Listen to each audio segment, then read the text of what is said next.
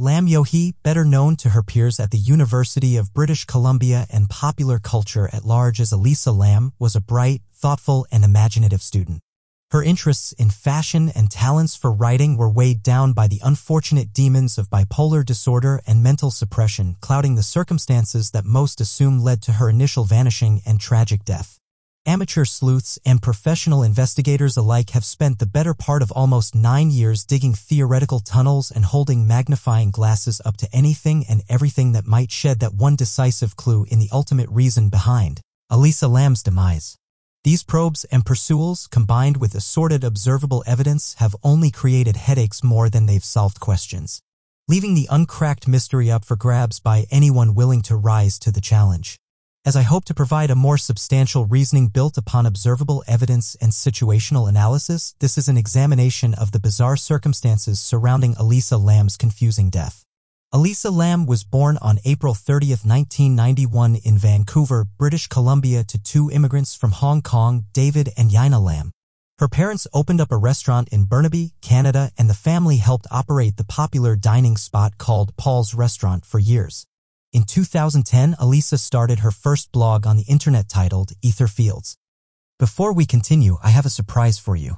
We've created a new channel where we upload content related to old, historical ruins and interesting events. So, subscribe to my channel, Decoverize, for daily interesting videos and show some love in the comments. Let's see who will be the first. The link is in the description. Okay, let's continue. Throughout the next couple of years, she used the platform to showcase her love of fashion and clothing, often posting magazine articles and fashion-related photography. She would also openly speak about her struggles with mental illness. Constantly fearing, her transcript would show her frequently dropped classes and sporadic college attendance. However, she also wrote honestly about her thoughts and ideas on psychology, emotion, and the human spirit. Throughout these blogs, she kept records of her own musings while sharing stories that reflected a bright mind and intelligent thinker. Written in her final blog on Ether Fields, Elisa announced she would be transferring her energy and social media presence to Tumblr, starting a page called Nouvelle Nouveau, translated as News New. On her page, Elisa shared thousands of images and pieces of writing, both her own and of various authors. It was apparent on Tumblr that she held deep-rooted interests in classical books and films, experimental art and design, and fashion and culture. Sprinkled amongst these fascinations were bits of dark and brooding images hinting at a more personal sadness and perhaps conflicted mind full of monsters, melancholy, and misery. In fact, Elisa did have a history with a couple of psychological disorders. This narrative kept under wraps by her family for months after her disappearance and death. Specifically, she was diagnosed for bipolar disorder and depression. Bipolar disorder is a mental illness that causes depression itself, in addition to instances of abnormal and elevated mood called mania or hypermania. To treat these disorders, Elisa took multiple medications such as Dexedrine, Wellbutrin, and mood stabilizers. For most of her life, Elisa functioned without major ramifications as a result of these struggles. And until the fateful trip to Los Angeles in 2013, she had shown zero signs of breakdown or danger to either herself or to others. With these characteristics in mind, it's important to remember Elisa Lam as a human being, not a diagnosis. She was a promising student at the University of British Columbia and obviously had a plethora of ideas about the world. She had a family, hobbies, and most importantly, a future. Unfortunately, it was cut short of its potential, as the mystery of her fate began to unravel in December of 2012. Now let's explore the timeline of events leading to Elisa's death.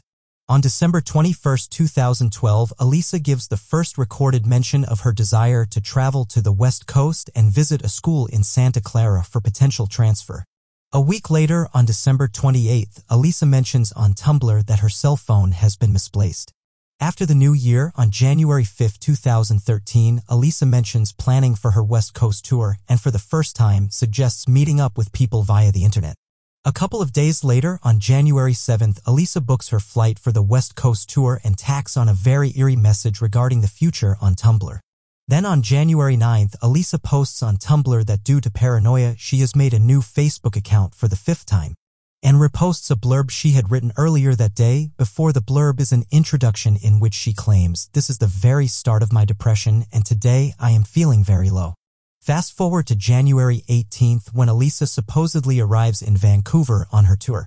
For days later, on January 22nd, she supposedly travels to San Diego for the next leg in her journey after missing her initial flight while getting lost in the airport. On January 24th, Elisa posts on Tumblr that her trip so far has consisted mostly of activities and actions that she participates in back at home on a normal schedule.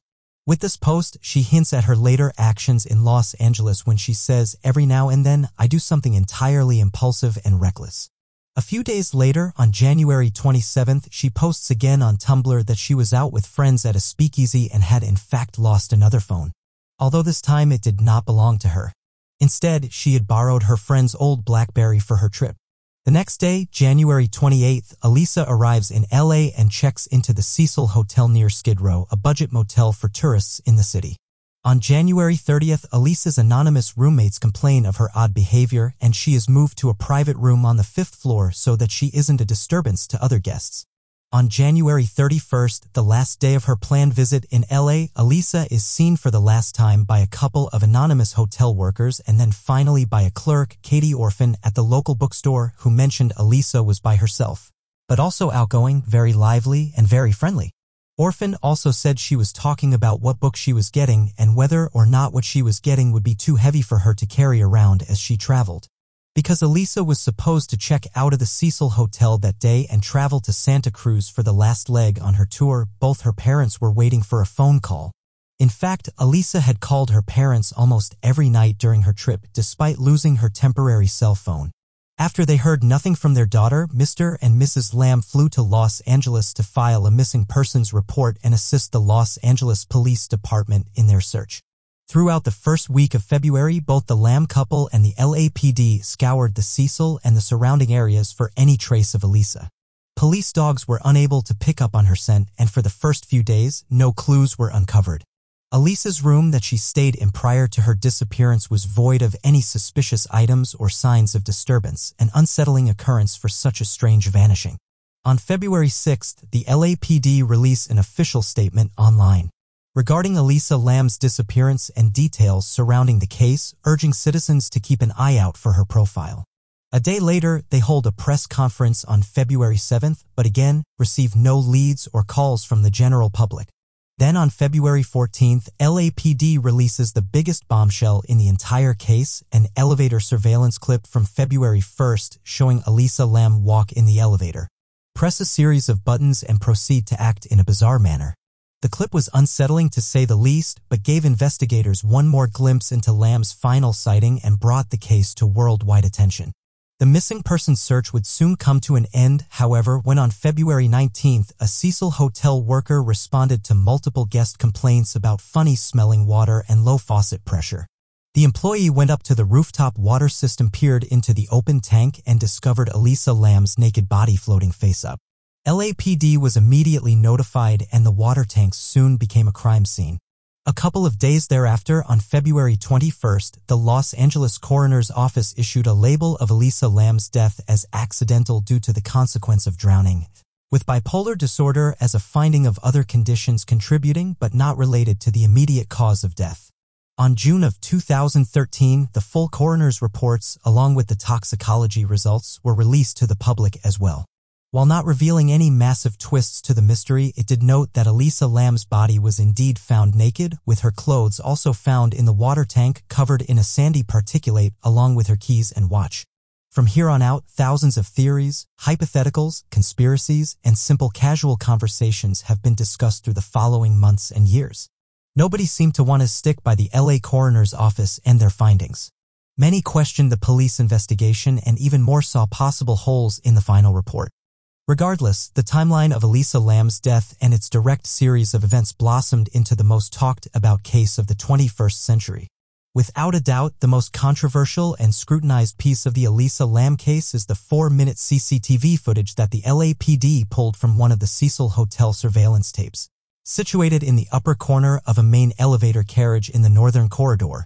Before we dive deep into its contents, let's watch the main portion of the video. Viewer discretion is advised. The following images are unsettling and could be viewed as sensitive material. The video is a bit grainy, and segments of it are hard to clearly make out. But one thing is for certain, Elisa Lamb is the subject of the footage and is clearly reacting to something.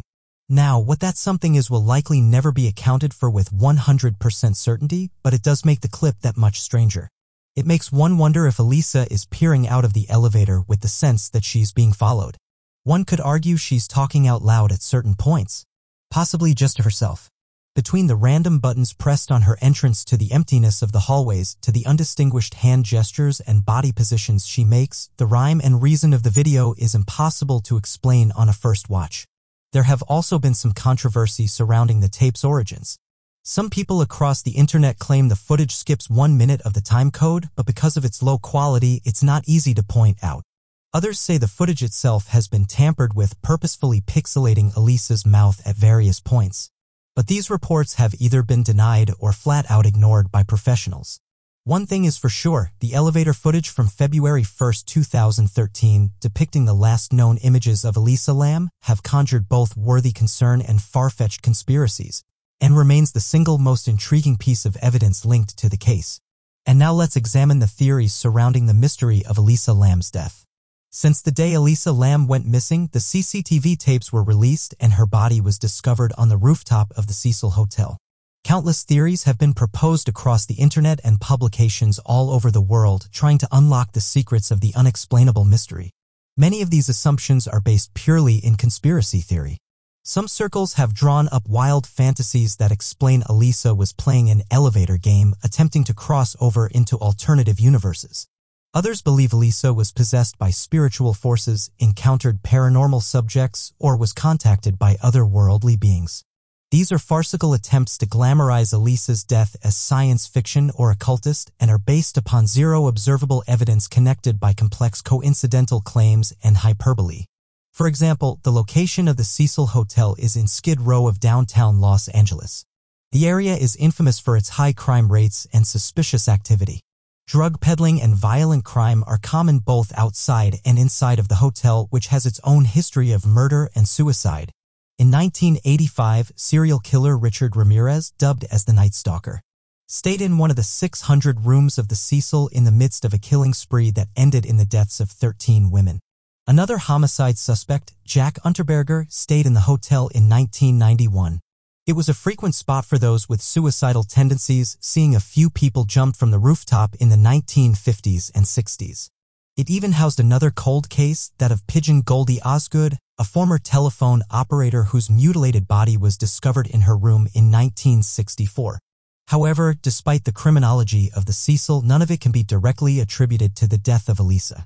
A much more plausible explanation is that Elisa Lam was followed during her time in LA, chased in the hallways of the Cecil Hotel and subsequently murdered and placed in the water tank by a second party. Initially, this theory made sense.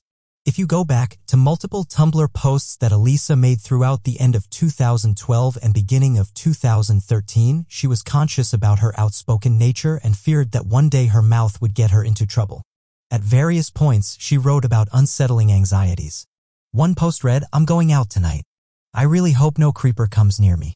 At least twice, Elisa was convinced trouble was lurking around the corner at the fault of her tongue, saying, quote, "I really need to be removed from society before my big mouth gets me in trouble and I get beaten up. As well as my mouth is my downfall and it will get me in trouble. I already do so many stupid things. I have troubles knowing where boundaries are. And it seems I always make the biggest mistakes at the worst possible moments and get caught and face consequences for me getting caught the one time I wasn't thinking and did something stupid to cut corners."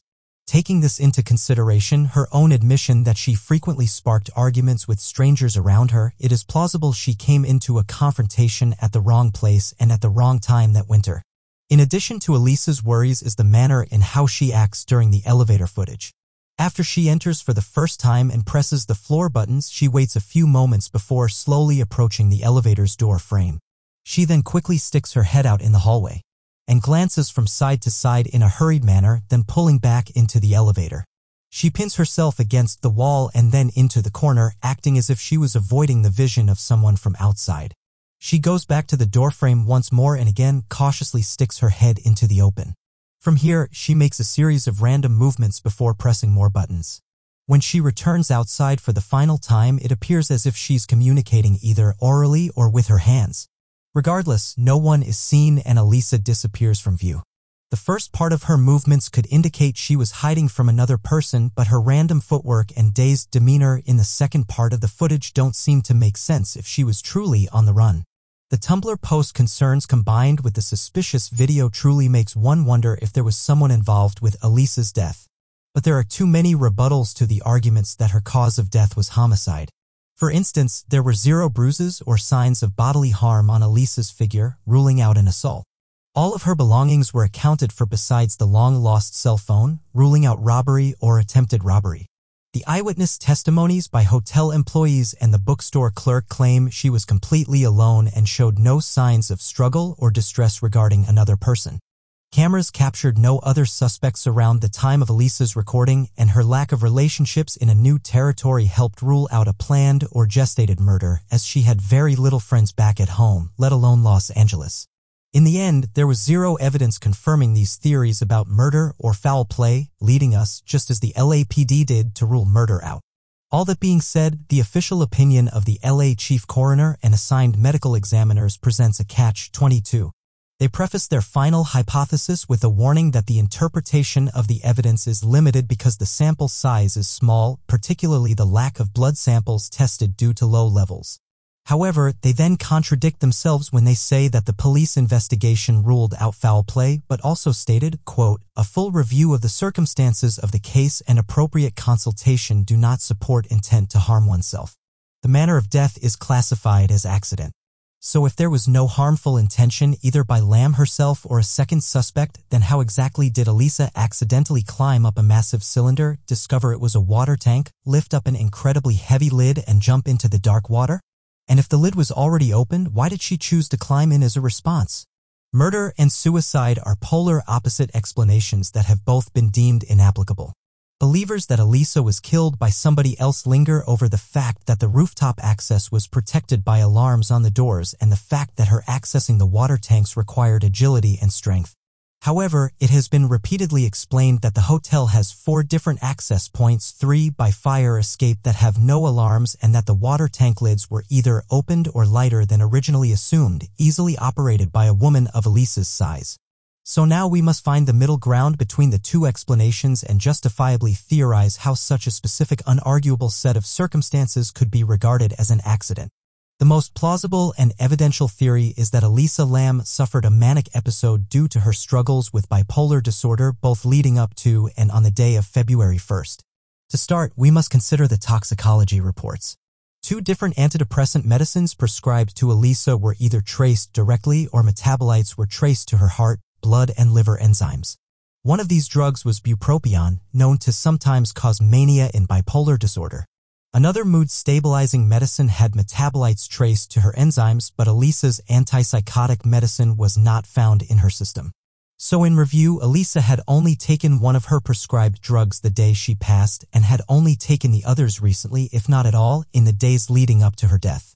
The toxicology report also confirms that Elisa had no alcohol in her system or other recreational drugs. This rules out the possibility that she had been under the influence of substances while on camera in the elevator, or that something such as marijuana, pills, or drunkenness inspired her to climb into the tank. Her liver was not tested for rohypnol, better known as roofies. There was no urine in the system, meaning that she excreted any and all liquid waste urine that would contain traces of roofies, ketamine, or other date-rape paraphernalia before entering the tank. So reflecting on the information regarding her history with mental disorders and the calculated prescription use and lack thereof, we must next understand what exactly an episode of mania is. Several mania can include psychotic features such as hallucinations, delusions, paranoia, catatonia, and lack of insight. One mental health professional uses the phrase disorganization, yet appearing singularly focused, highlighting its occurrence when Elisa presses the buttons in the elevator at random, appearing intent on some kind of agenda or direction. Symptoms of mania also include psychomotor agitation, which involves repetitive, purposeless, or unintentional movements and behaviors. Dr. Daniel Morrill reviews in a medical journal that these actions can result in the wringing of the hands, pacing, and taking off clothes repeatedly. All 3 behaviors were exhibited by Elisa, both in the elevator footage and in or around the water tanks. The fact that Elisa Lam attempted to go to the roof at all could be a response to hallucinations or delusions. What these might have been are unknown, and it would be unfair to Elisa's memory to assume and fictionalize her mental illness. It is important to note that manic hallucinations are not just visual, but can be manifestations of sound, smell, taste, and touch. Another possible explanation to her removing of clothing. In combination with the inconsistent prescription upkeep, the pure fact that Elisa was in a foreign location with a lack of communication back home could have set off a manic episode. The people Elisa had been staying with since she booked a shared room with fellow guests stated that Elisa was acting strangely to the point where she was bothering the others and had to be moved to another room by herself. The last piece of promising evidence supporting this theory came to us in a testimony from a confidential resident to be referenced as Resident A from Los Angeles, California, who wishes for both them and their family to be kept anonymous.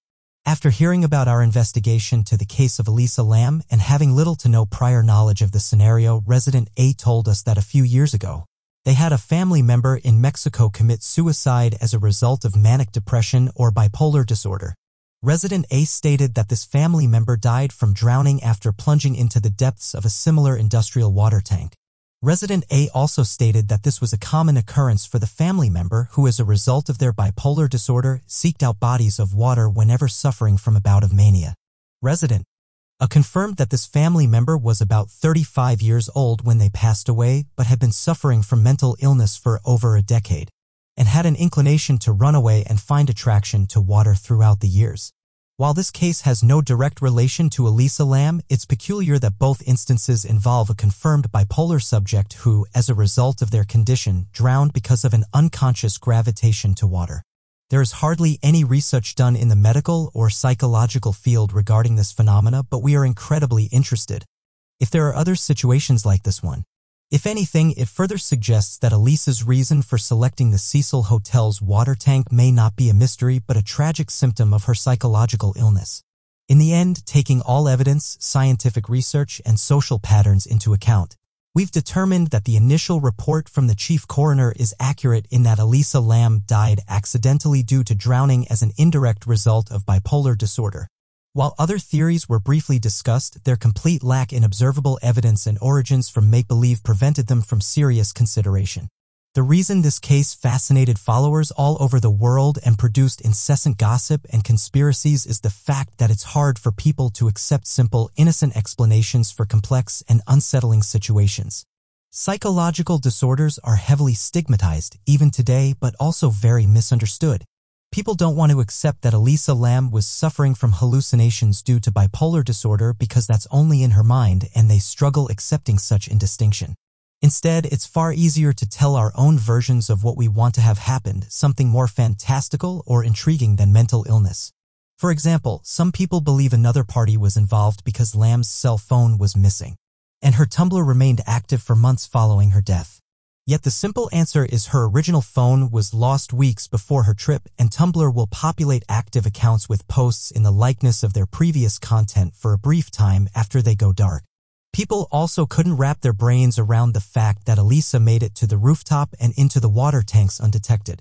However, it is quite simply laid out in the undisputed material facts and supporting evidence section of the motion for summary judgment document after the Cecil Hotel was sued for its role in Elisa's death.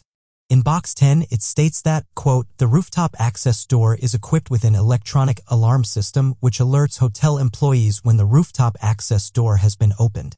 Followed by Box 14 that states, quote, the alarm for the rooftop access door was not activated at any point in January or February 2013. This means that Elisa used one of the 3 fire escapes to reach the rooftop, which was proven possible by an international guest at the Cecil Hotel via a YouTube demonstration. In addition, the motion for summary judgment reports in Box 20 that, quote, someone could theoretically access the water tank by climbing to the top of an elevator utility room and jumping down on the water tank from above. This photo depicts the elevator utility room in question, which allows easy access from a red set of stairs and a joined ladder. The leap from that structure to the water tanks is also quite negligible as seen put to scale with the size of a human portrayed here. In terms of the elevator video, our story-centric minds want to fill in the hallways on either side of the elevator with monsters and perpetrators and supernatural phenomena. But in reality, there was nothing out of sorts on the night of February 1, 2013. Only Elisa Lam truly knew what she saw and what she felt the day she disappeared. And it's up to us to trust that it was the unfortunate unpredictability of mental illness that caused these emotions and the actions that resulted as such. After all, Elisa was a young woman who had recently gone through intense emotional roller coasters with an identity crisis and building anxieties revolving around her purpose in life. She was somewhat aware of impending depression and admitted online that she could tell she was leaning towards more impulsive and reckless tendencies after the fact, a glaring sign of potential mania. She was about the age that many young people start to experience what are called breakthrough symptoms of both bipolar spectrum and schizophrenia spectrum tendencies. The unfamiliar surroundings of Skid Row, LA, potential insomnia mixed with an absence of proper medicine compounded her confusion and eventual mania. There is no one ruling factor that led to Elisa Lam's harrowing death. Instead, it was a combination of nature and circumstance heightened by coincidental video recordings that cultivated a gross amount of inconsiderate internet conspiracy.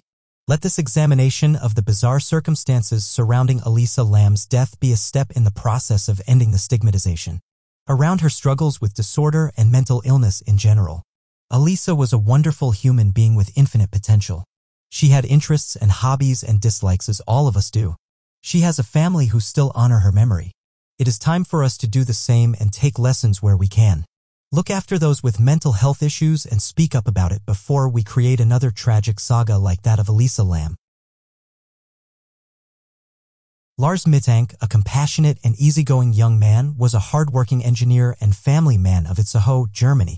His free-spirited personality and love of all things traveling was cut short by an unexplainable, unsolved disappearance in July of 2014, leaving all who knew him around northern Germany and the entire of the world at large, grasping for answers in a sea of evidence that drowned us all in doubt.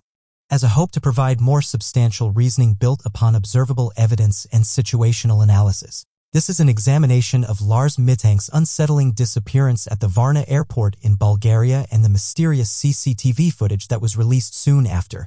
Lars Mittank was born on February 19, 1986, near Berlin, Germany. From Berlin, a young Lars and his parents moved to Man, where his mother, Sandra, and her husband had resided alongside their families for decades. Not long after, his family moved to Itzehoe, Germany, the capital of the Steinberg district in northern Germany. Itzehoe is a smaller town compared to major cities around north-central Europe, featuring a population of just 31,000 as of 2019. It is a quiet place throughout most of the year.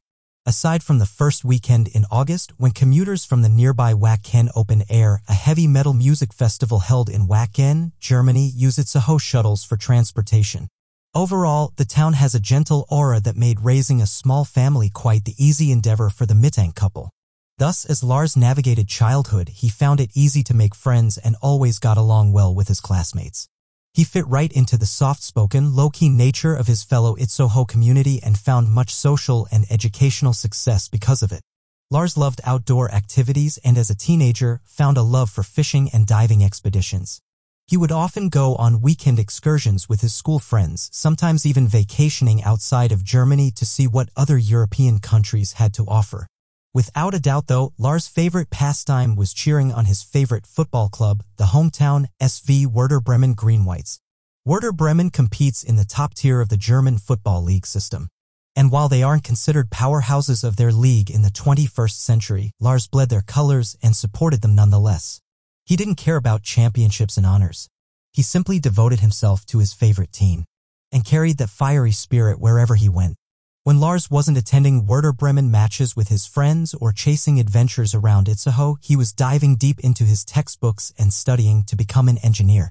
Forgoing the traditional 4-year university course, Lars went the route of a specific trade, taking extra coursework and advanced training classes to become a power plant operator at a coal-fired power plant.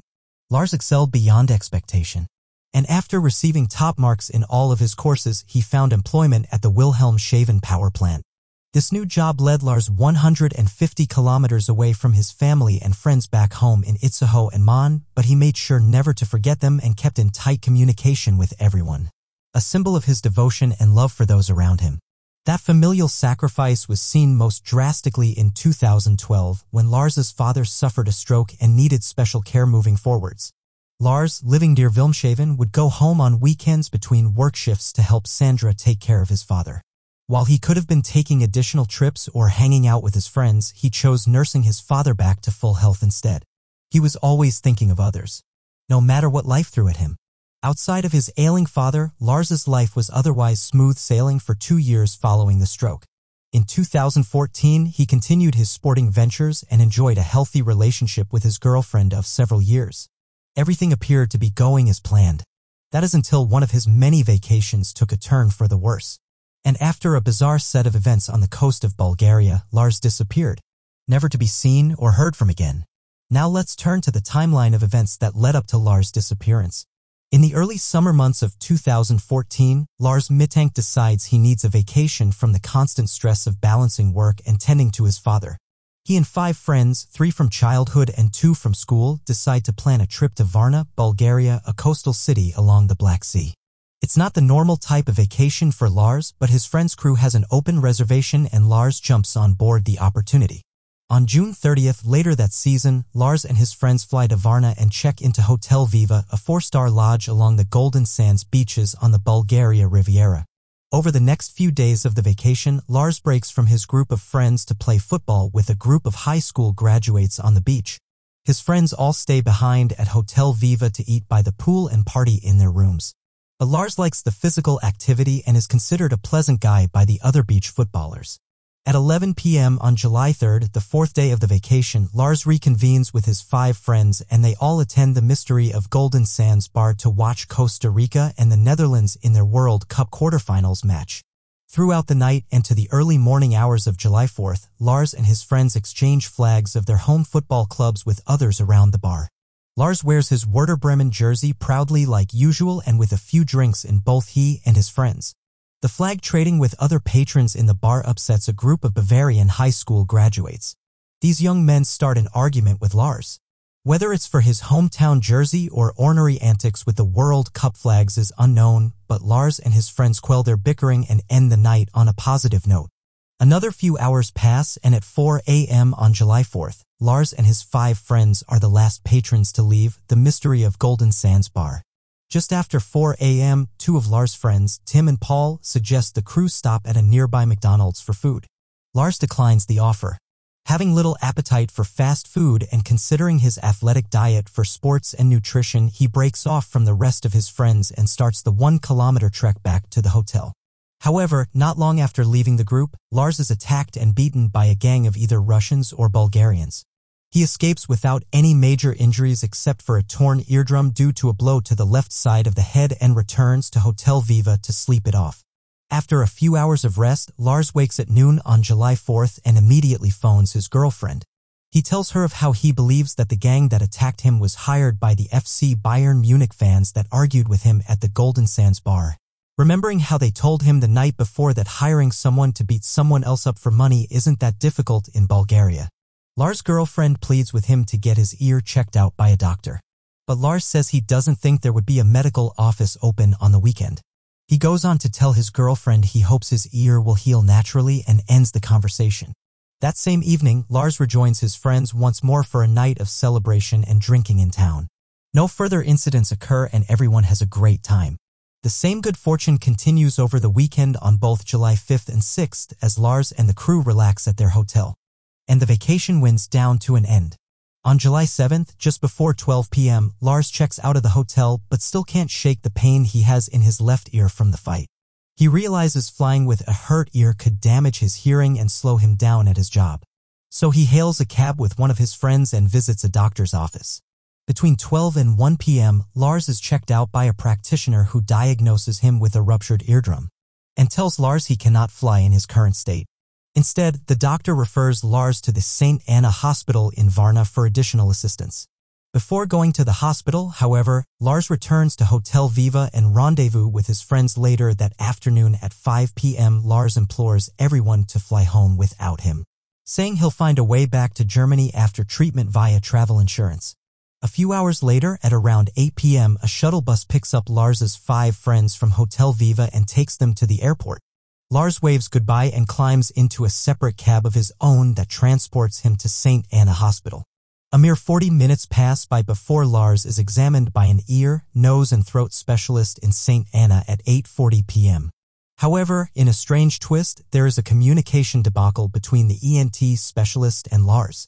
Thus, Lars is never admitted to St. Anna but does receive a prescription for 500 milligrams of cefprozil, a common antibiotic used for ear infections. At 9:41 p.m., Lars exits St. Anna and finds the same cab that dropped him off, still parked outside the hospital's entrance. Lars climbs inside and asks the driver to take him to the nearest pharmacy.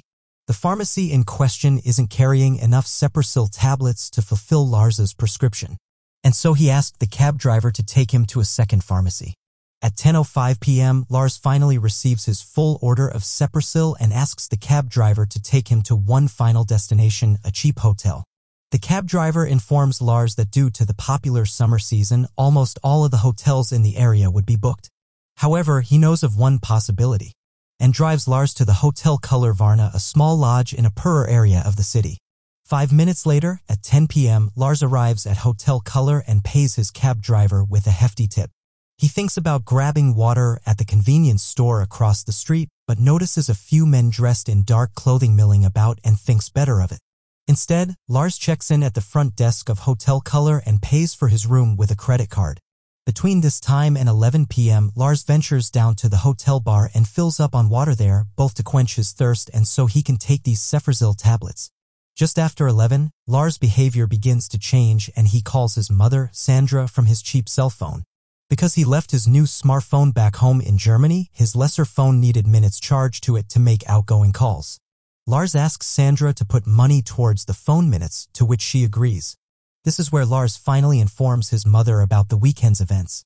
He tells her about the argument in the Golden Sands bar, the fight with the soccer fans, the ruptured eardrum, and how the ENT doctor mocked him and refused to speak to him in English, laughing him out of St. Anna. Sandra is understandably perturbed about her son's stories, but she tells him she'll file a claim with foreign health insurance to secure a patient transport back to his home in Germany. A few minutes pass by, and Sandra calls Lars back. She tells him about the health insurance claim failing, to which Lars responds with more cryptic behavior. He tells Sandra that he needs to leave because there is something off about Hotel Color. He goes on to ask Sandra to cancel his credit cards because apparently the front desk clerk had copied his credit card upon check-in, and that bothered him as he had never witnessed that process at a hotel before. Sandra double-checks with the bank to make sure she can cancel the cards and unblock them later, but the bank assistant tells her it's not possible. Nevertheless, Lars pleads with his mother to cancel them anyway, claiming to have enough cash on hand. Another couple of minutes go by and Sandra books Lars a bus out of Varna for the following night at 11:30 p.m. on July 8th. She implores her son to get a good amount of sleep and rest up for the next day's journey. Before the clock can strike midnight, however, Lars calls Sandra once again, this time more paranoid than before. He goes on about something being wrong with the hotel but doesn't go into further detail, acting as if his room was wiretapped and someone is recording his every move. Sandra tries to comfort her son, but Lars ends the call saying he needs to get out of there. Sometime between 2:30 and 3 a.m., Lars calls Sandra once more, whispering to her that he's being followed by 4 men who want to kill him. Lars sounds more frightened than ever before, but hangs up soon after calling. At 3:06 a.m., Lars texts Sandra asking her what, quote, cefprozil 500 is. He repeats the text again at 3:15, apparently confused by his cefprozil tablets. At this point, Sandra knows the situation is more dire than originally thought, and books Lars a flight out of Varna Airport for 4:20 p.m. later that day on July 8th. A couple of hours later, at around 5 a.m., Lars is spotted waving at a new cab driver on the side of the road. The driver picks Lars up and takes him to Varna Airport. The other female passenger in the cab reports Lars' pupils to be severely dilated. After arriving at the airport later that morning, Lars meets a man inside of the terminal who explains to him how to send and receive money through the Western Union banking system. Lars calls his mother again, careful not to burn through his cell phone's battery, and asked her to send him money via Western Union. Sandra is confused as neither she nor Lars has ever used it before, but she agrees to send him 500 euros per his request. Sandra also gives Lars the information regarding his flight that evening, but also asked him to check in with the airport's medical office to make sure he is safe to fly. In the event that the doctor suggests otherwise, Sandra also gives Lars the info for the bus tickets she bought him on the previous night as well. Lars makes a comment that they won't let him fly or drive and that he looks disheveled from hiding around earlier that night. Sandra suggests cleaning up in the bathroom and calling back when he has new information. A few minutes later, after setting up the Western Union transaction, Sandra calls Lars again, but after hearing only an unintelligible whisper from Lars, the call shuts off. This is the last point of contact Sandra makes with her son. She attempts to call again, but Lars never answers. At around 9 a.m., Lars finally makes it to the airport's medical clinic and meets with Dr. Casto. Over the next 42 minutes, Dr. Casto studies Lars's passports, gives him medicinal eardrops, and clears him with a normal temperature of 37.2 degrees Celsius. Dr. Casto attempts to give him more pills as well, but Lars refuses. Regardless, Dr. Casto lets Lars know he is healthy enough to fly. He'll just need to sign a waiver. Lars signs this waiver and then asks to use the restroom, whispering under his breath about coming right back. It is at this time, around 10 a.m. on Monday, July 8, 2014, Lars bolts from the medical clinic, flees the terminal, and runs away from the airport. He climbs a fence, escapes into an adjacent meadow, and disappears into a sunflower field along Bulgarian Highway A2. This is the last confirmed sighting of Lars Mittank. Over the next couple of hours, Sandra Mittank attempts to locate her son. After losing all communication with him, she calls the honorary consulate in Varna and speaks to Ms. Mitrova at 11 a.m., informing her of the situation. An hour later, at 12 p.m., Ms. Mitrova returns Sandra's call and informs her of Lars' frantic escape from the airport. She says that Lars left all of his belongings behind and hasn't been seen since. The following day, on Tuesday, July 9th, a missing persons report is filed on behalf of Lars Mittank in Germany. The Wilmshaven power plant hires a private detective and lawyer based out of Varna. And the investigation into Lars' bizarre disappearance begins nearly 7 years later. Despite countless search and rescue operations and a few potential sightings, Lars Mittank is still missing. His family and friends scouring Europe for any remaining clues.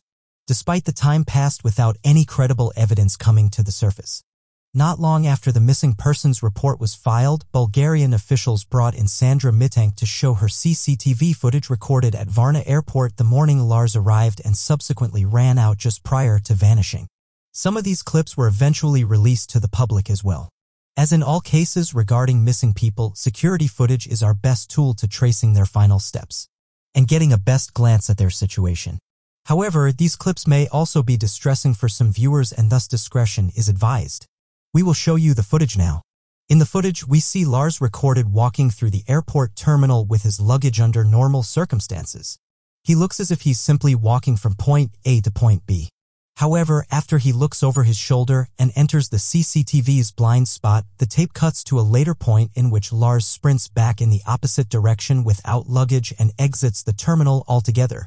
Then outdoor cameras capture Lars completely abandoning the airport property itself, supposedly scaling the fence. In these clips, we don't see anyone explicitly tailing or following Lars or really any suspicious figures at all. What Lars is running from isn't concrete, and the videos only add to the mystery. They do confirm that Lars was quite obviously troubled and whatever he was dealing with during those final few days in Varna wasn't just real, but very severe too. The only anomaly reported about the CCTV clips is that Sandra Mittank was actually shown different footage to what the public has access to. In the interviews following the investigation, Sandra told reporters that she saw additional security footage of Lars outside the airport. In these clips, one can see Lars navigate around 2 police cars as if he was avoiding capture. Sandra went on to say that judging from these clips, Lars was acting in a stable frame of mind and was operating with a plan. She said his actions were stealthy, moving behind buses and piles of sand before running towards the fence. Again, we do not have access to this portion of the CCTV files, but if Sandra and other investigators do have this information available to them, it does put a different perspective on Lars's activity. It does not answer the question why, but it does give us some information in a case with precious little. Now let's turn to the most prominent theories in answering the question of Lars Mittank's unsolved disappearance. When dissecting the strange case of Lars Mittank, many people wonder if Lars wasn't imagining the supposed men following him in the final hours of his movements around Varna, but that the 4 men who assaulted him on July 4th were indeed stalking him as he finished up his vacation. The big question, however, is why? Why would these men continue to follow Lars even after inflicting severe pain on him and letting him go? Some people wonder if Lars had actually escaped the initial first fight, had said something to the four gangsters as he ran off and thus coaxed them into further retribution. It would explain why Lars only had a ruptured eardrum and nothing more permanent. And also why he'd be worried about the four men finding him in the first place, because he said something he regretted and felt like it put his life at even greater risk. The four men would have then eventually found him, waited for his friends to leave, and then followed him to the airport where they met him in the bathroom after his pre-flight checkup. At first, this may sound like a plausible theory, but it doesn't make much sense when you consider Lars' actions following the scuffle. He still went out with his friends the next couple of nights after July 4th and would have put himself in the public's eye where the gangsters could find him. Sure, maybe he felt protected in a group of people, but he would know that the gangsters could just follow him until he was alone. In addition, no one besides Lars ever reported seeing suspicious men follow him or around him after July 4th. In fact, even Lars himself was acting usual up until his friends flew back to Germany. Outside of not eating much, which can be linked to the incredible heat, Lars was being Lars. There was no reason to think he was being stalled by a nefarious crew of criminals. So if Lars wasn't running from a gang of hired Bulgarians, what could he have been paranoid about? There are those who believe Lars was actually in cahoots with a group of men or part of a larger criminal organization helping them to peddle drugs. It is possible that if Lars was dealing narcotics, it was against his own will and not necessarily by his design.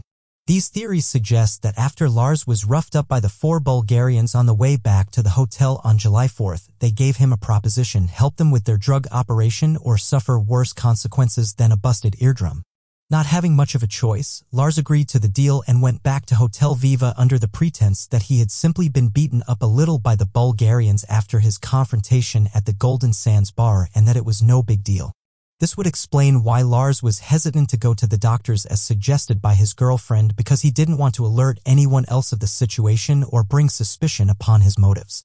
Lars then acted like his usual self for the remainder of the vacation and used his ear as an excuse not to travel home with his friends. It was after his friends left and he realized he was alone and stuck in a horrible situation that Lars felt overwhelmed.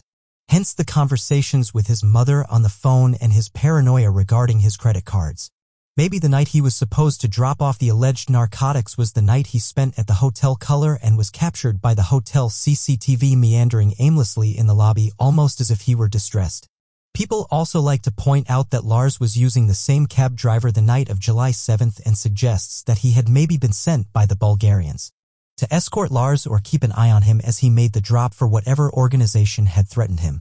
The most intriguing points to the drug cartel theory is the revelation made by reports of the airport CCTV footage capturing Lars avoiding detection by police as he disguised himself running away from the terminal.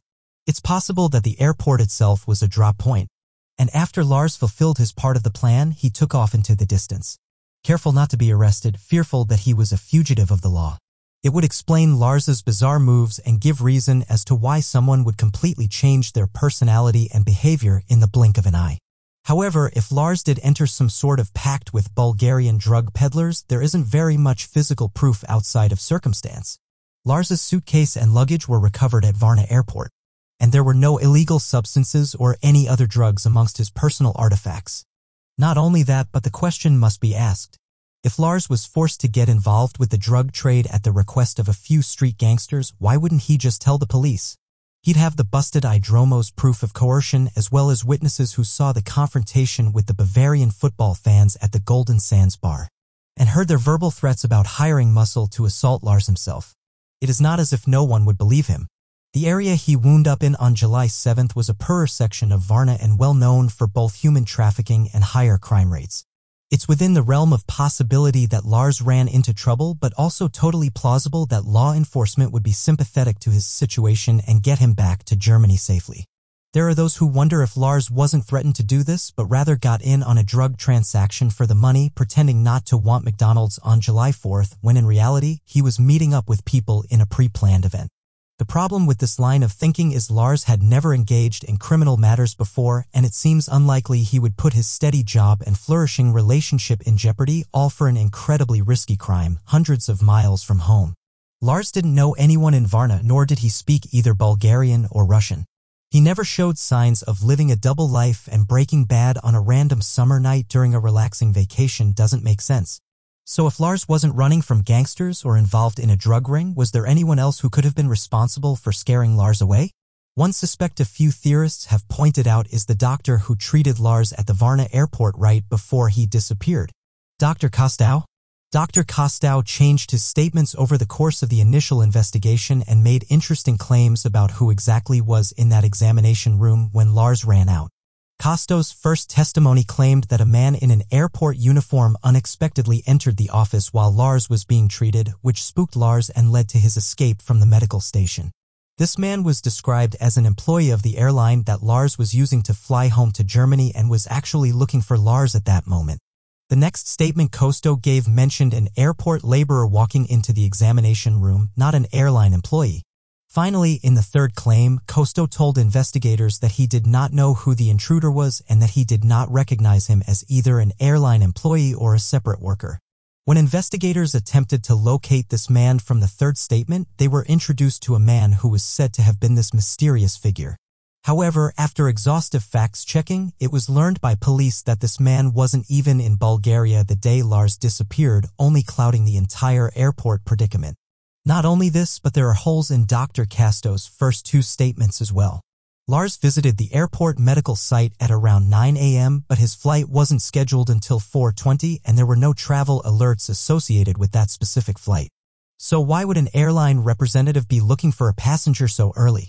And how would they know Lars was with the doctor, or the fact that he was even at the airport so early in the first place? Similarly, if the intruder wasn't an airline employee, but rather a maintenance worker or other laborer for the airport, why would they just walk into an examination room unannounced? That would be a pretty large breach of privacy and very abnormal. If it was true, if someone did barge into the doctor's office while Lars was getting checked on, it's not out of the question that being in a vulnerable state of mind, Lars panicked and ran out thinking this intruder was out to get him. However, not even that scenario lines up with official reports. Remember, when Sandra called the honorary consulate, they told her that Lars had asked to use the restroom and Dr. Kostow gave him permission, believing that Lars would return and collect his luggage. So in this scenario, there was no third man and Lars didn't make a run for it until he was out of the office. Who is telling the truth? Was Dr. Kostow really involved? Authorities have ruled him out as a suspect and there doesn't seem to be any motive for him wanting Lars out of the story anyway. It just doesn't make sense as to why he would lie. Could it be an honest mistake? Absolutely. But that would be 4 separate misspoken testimonies. And that does lead one to see Dr. Kostow in a suspicious light. Was he paid off to change his story? Well, it is unlikely, but plausible. Regardless, we'll never have definitive proof of exactly what happened in that examination room, as airport CCTV cameras do not capture the entrance to the office space, making it a blind spot. Without a doubt, the most popular theories surrounding Lars Mittank's unsolved disappearance revolve around the idea that Lars suffered from an unfortunately timed mental health crisis or similar psychological break. Some people are quick to blame the medicine prescribed to Lars by the physician on July 7th, just after Lars checked out of Hotel Viva with his friends. The medicine in question, Cefprozil, while a popular antibiotic in Bulgaria, is not as widely spread a drug in Germany. While it's highly effective against ear and other bodily infections, German health officials are wary of its possible side effects, including, but not limited to, hallucinations and potential drug-induced psychosis. It should be mentioned that these type of side effects are extraordinarily rare, basically never happening at all. But experts have warned that Cefprozil, taken with other substances such as alcohol, can exacerbate the drug's various ill-fated effects. It is a known fact that Lars was drinking alcohol with his friends on the vacation prior to receiving the Cefprozil. And it is possible he was taking other pills too, prescription nor recreational. Thus, Lars could have suffered a reaction to the Cefprozil, the alcohol, or other drugs and fallen victim to the drug's powerful side effects.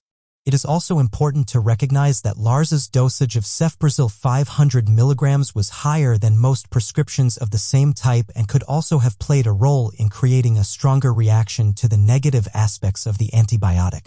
Not only that, but it seems as if Lars himself was wary of the drug the night in which his paranoia began. He sent 2 texts to his mother, Sandra, asking her what, quote, Cefprozil 500 was, maybe as a reaction to feeling the strong antibiotics affecting him in an unsettling way. Not only that, but these side effects. In combination with being alone in a foreign country and after experiencing a potentially traumatic event at the hands of the Bulgarians could have tipped the scales and left Lars to deal with new anxieties, panic and hallucinations without the appropriate care to handle him. Spinning off this theory are questions of Lars' mental health in general and potential risk of developing schizophrenia. Lars' age at the time puts him right on the point of the demographic who are most likely to see an onset of schizophrenia prior to age 30. His symptoms also line up with those often seen in schizophrenia patients who are early on in their diagnosis, such as the feelings of being followed, losing control, imminent death, and of course, hearing voices, seeing things that aren't there, and physical sensations that do not exist. Everything Lars had dealt with leading up to that moment could have triggered his own psychosis and thus left him afraid and paranoid. It should be stated, however, that no one in the Mittank family has ever displayed a history of schizophrenia, nor was Lars considered at risk by medical professionals back home. Lars did have somewhat a stressful life with his demanding job and his father's ailing health not helping matters. But again, there were no warning signs or previous diagnoses that affirmed the speculation that Lars was dealing with the onset of schizophrenia. So if it wasn't a mental disorder, could Lars have been dealing with a deeper physical issue than just a ruptured eardrum? Some theories detail a much more complex problem, figuring Lars to be suffering from repeated brain aneurysms, leading to retrograde amnesia and the inability to create new memories. This may explain why Lars seemed confused and at odds with everyone around him. He may have continually forgotten why he was where he was. This alone would spin anyone through cycles of emotional and psychological distress, potentially unlocking further panic and unrelenting terror. While a more severe brain injury is certainly in the cards, remember that Lars had been checked by 3 separate medical professionals, all of whom told him he was only suffering from the eardrum rupture. Maybe Lars was convinced there was something worse happening inside of his head, developing symptoms of hypochondria. And when the doctors continued to tell him no, he lashed out and ran away. Maybe this is why Lars had that awkward encounter with the ENT specialist at St. Anna's. And while he ran away from Dr. Costell because he believed he was dying but was being told he wasn't. Of course, this may have been an issue in of itself and not necessarily the effects of a traumatic brain injury. But it would explain the bouts of confusion. Also, it should be stated that Lars was lucid enough to call his mother multiple times, engage in conversation with others, navigate complicated bank transfers and credit card functions, and travel around Europe. So whatever he was dealing with, it wasn't 100% debilitating. If Lars was totally incapacitated, he wouldn't have slipped through the cracks so seamlessly. Despite the countless abnormalities surrounding Lars's case, there is still hope he is alive. While the summers in Varna, Bulgaria can get incredibly hot, Lars was an experienced outdoorsman and theoretically could have survived the elements. The fact he ran off without his belongings, his wallet, cell phone, and any other necessities do not increase his chances of survival, but certainly don't guarantee death. Like all major missing persons cases, there have been countless sightings of Lars made by the general public in the 7 years since he vanished into the sunflower fields around Varna Airport. One truck driver saw a man eerily similar to Lars' physical description hitchhiking along a Varna highway about a year after he went missing. Another sighting alleged Lars was living as a homeless man in Poland, while one person posted their supposed meetup with Lars in Canada on Reddit 3 years ago. While none of them have been confirmed, there was one testimony that led investigators to believe they had actually found Lars. In December of 2016, authorities in Porto Velho, Brazil, discovered a homeless man bearing a very strong likeness to Lars walking along a highway. The man was barefoot, disoriented, and disheveled. When police asked who he was unable to remember where he came from or even what his own name was. He carried no identification and was confused as to how he got there. Law enforcement took him to a nearby hotel and a photo of the man sleeping circulated around the internet. Like police, people believed this man was Lars Mittank, thinking it was him hiding behind the massive beard and matted hair. Ultimately, authorities discovered this man was, in fact, not Lars but another missing man, a Canadian humanitarian worker named Anton Pilipa, who had disappeared in 2011. While it didn't end up solving Lars' mystery, it did give hope to the fact that finding Lars alive and breathing is not out of the question. He'd probably be found in a similar state to Anton, confused and unaware of his situation. It's also proof that no matter how long we go between someone's disappearance and discovery, we cannot give up hope, because unless evidence proves otherwise, they could still be out there, alive and desperate to return home. Stephen Mitchell Adams, known to his friends and family as a hardworking and persevering individual, was a kind and empathetic young man hailing from eastern Oklahoma. His deep-rooted interests in higher education and engineering, as well as his inclination to take care of his family and protect those he loved, was cut short by an unexplainable, unsolved disappearance. In the hilly woodlands of Toluca, Oklahoma on December 13, 2004, leaving all who knew him across Cherokee Nation and the entire county at large, grasping for answers in a sea of evidence that drowned us all in doubt. As I hope to provide more substantial reasoning built upon observable evidence and situational analysis, this is an examination of the disappearance of Stephen Mitchell Adams and the troubling mystery near Tenkiller Lake. Stephen Mitchell Adams was born on August 4, 1978 to parents Carl Adams and Deanie Hayes near Weber Falls in Cherokee County, Oklahoma. Stephen was the third child, becoming the youngest of three boys. His older brothers, Bradley and Chris, welcomed a younger brother with open arms and quickly fostered a healthy bond with the family's newest member. From birth, Deanie always spoke about Stephen's sweet brown eyes and his delicate love for everything and everyone he encountered. He was fascinated by people and displayed little shyness, smiling at strangers and rarely crying out. This bled into his childhood and adolescence when Stephen continued to live as a well-mannered boy, obedient yet still his fun-loving, whimsical self. He knew how to make the people around him laugh. A natural class clown guaranteed to boost his classmates' spirits. His mother described him as a character never afraid to back down from a bit of weirdness to mellow out tense situations or simply just to make others feel at ease. People regularly told Stephen he would one day make a wonderful father, as well as just being a faithful friend. When Stephen and his brothers were still in grade school, the family did hit a bit of a rough patch after Carl and Deanie Adams got divorced and the family split up. Despite this fracture, however, the Adams clan remained tight-knit, strengthening their bonds even amidst the hardships. Stephen and his brothers continued to perform well in school, not letting the distractions of life take them down nefarious paths. As he neared the end of high school and the beginning of adulthood, Stephen realized he could continue his academic excellence and attend college, an opportunity not necessarily readily available to all of his classmates in Cherokee County. He researched as much as he could the programs that interested him and prepared tenfold for a post-graduation career in engineering, eyeing job opportunities in management sectors. He ultimately chose Haskell Indian Nations University in Kansas to pursue his passion. Prior to completing his degree, though, Stephen's life would take a drastic twist in his late teenage years, delaying his move to university. You see, Stephen met fellow Tahlequah resident Alicia Renee Sizemore, and the two quickly entered a relationship. Before long, Alicia discovered she was expecting a baby girl and the couple married. They moved in with each other as Stephen worked a few jobs here and there, but nothing that set him on his career path. Eventually, their infant daughter was born, who they named Cheyenne, and Stephen and Alicia became full-time parents. Unfortunately, however, the stresses of parenthood at such a young age saw the once happy couple's relationship crumble behind closed doors. Stephen and Alicia would get into frequent arguments and soon recognized their marriage was untenable with a baby girl to attend to. The couple divorced at the turn of the millennium. However, Stephen's troubles were far from over. After the divorce and on two separate occasions, Stephen was falsely accused of child molestation by Alicia and her family. Both incidents led to Stephen being found not guilty and the charges were dismissed, but Stephen was still plagued by disagreements with his ex-wife. Even though they had sordid custody battles in court, Alicia would not allow Stephen to visit his daughter on his own time, forced supervised visitations as Alicia fought for sole custody and to completely remove Stephen from his daughter's life. Nevertheless, Stephen persisted.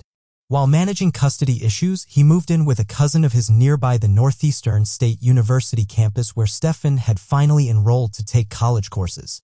He was doing quite well despite the other stresses of his life. And he had a good part-time job at El Chico, a local Mexican restaurant. He had full support of his family behind him as the unfortunate disturbances shrouded his life and was able to start a much healthier relationship with his new girlfriend, Brianna Farr. It was looking like an uphill climb to fight for time with his daughter Cheyenne, but a climb Stephen was mentally and emotionally prepared to undertake.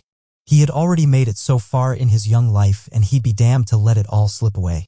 Tragically, however, despite Stephen's unshakable determination, his aim to build a better life for himself and his daughter was seemingly ended when, in the middle of December 2004, he vanished without a trace, bringing his fight for a career and a happy family to a screeching halt. Let's now turn to the timeline of events that led up to Stefan's unexplainable disappearance. The morning of Monday, December 13, 2004, begins like any other. Stefan Mitchell Adams awakes at his Tahlequah, Oklahoma apartment. He shares the modest living quarters with his cousin but keeps to himself most mornings. Stefan eats breakfast after sunrise and prepares for an important day.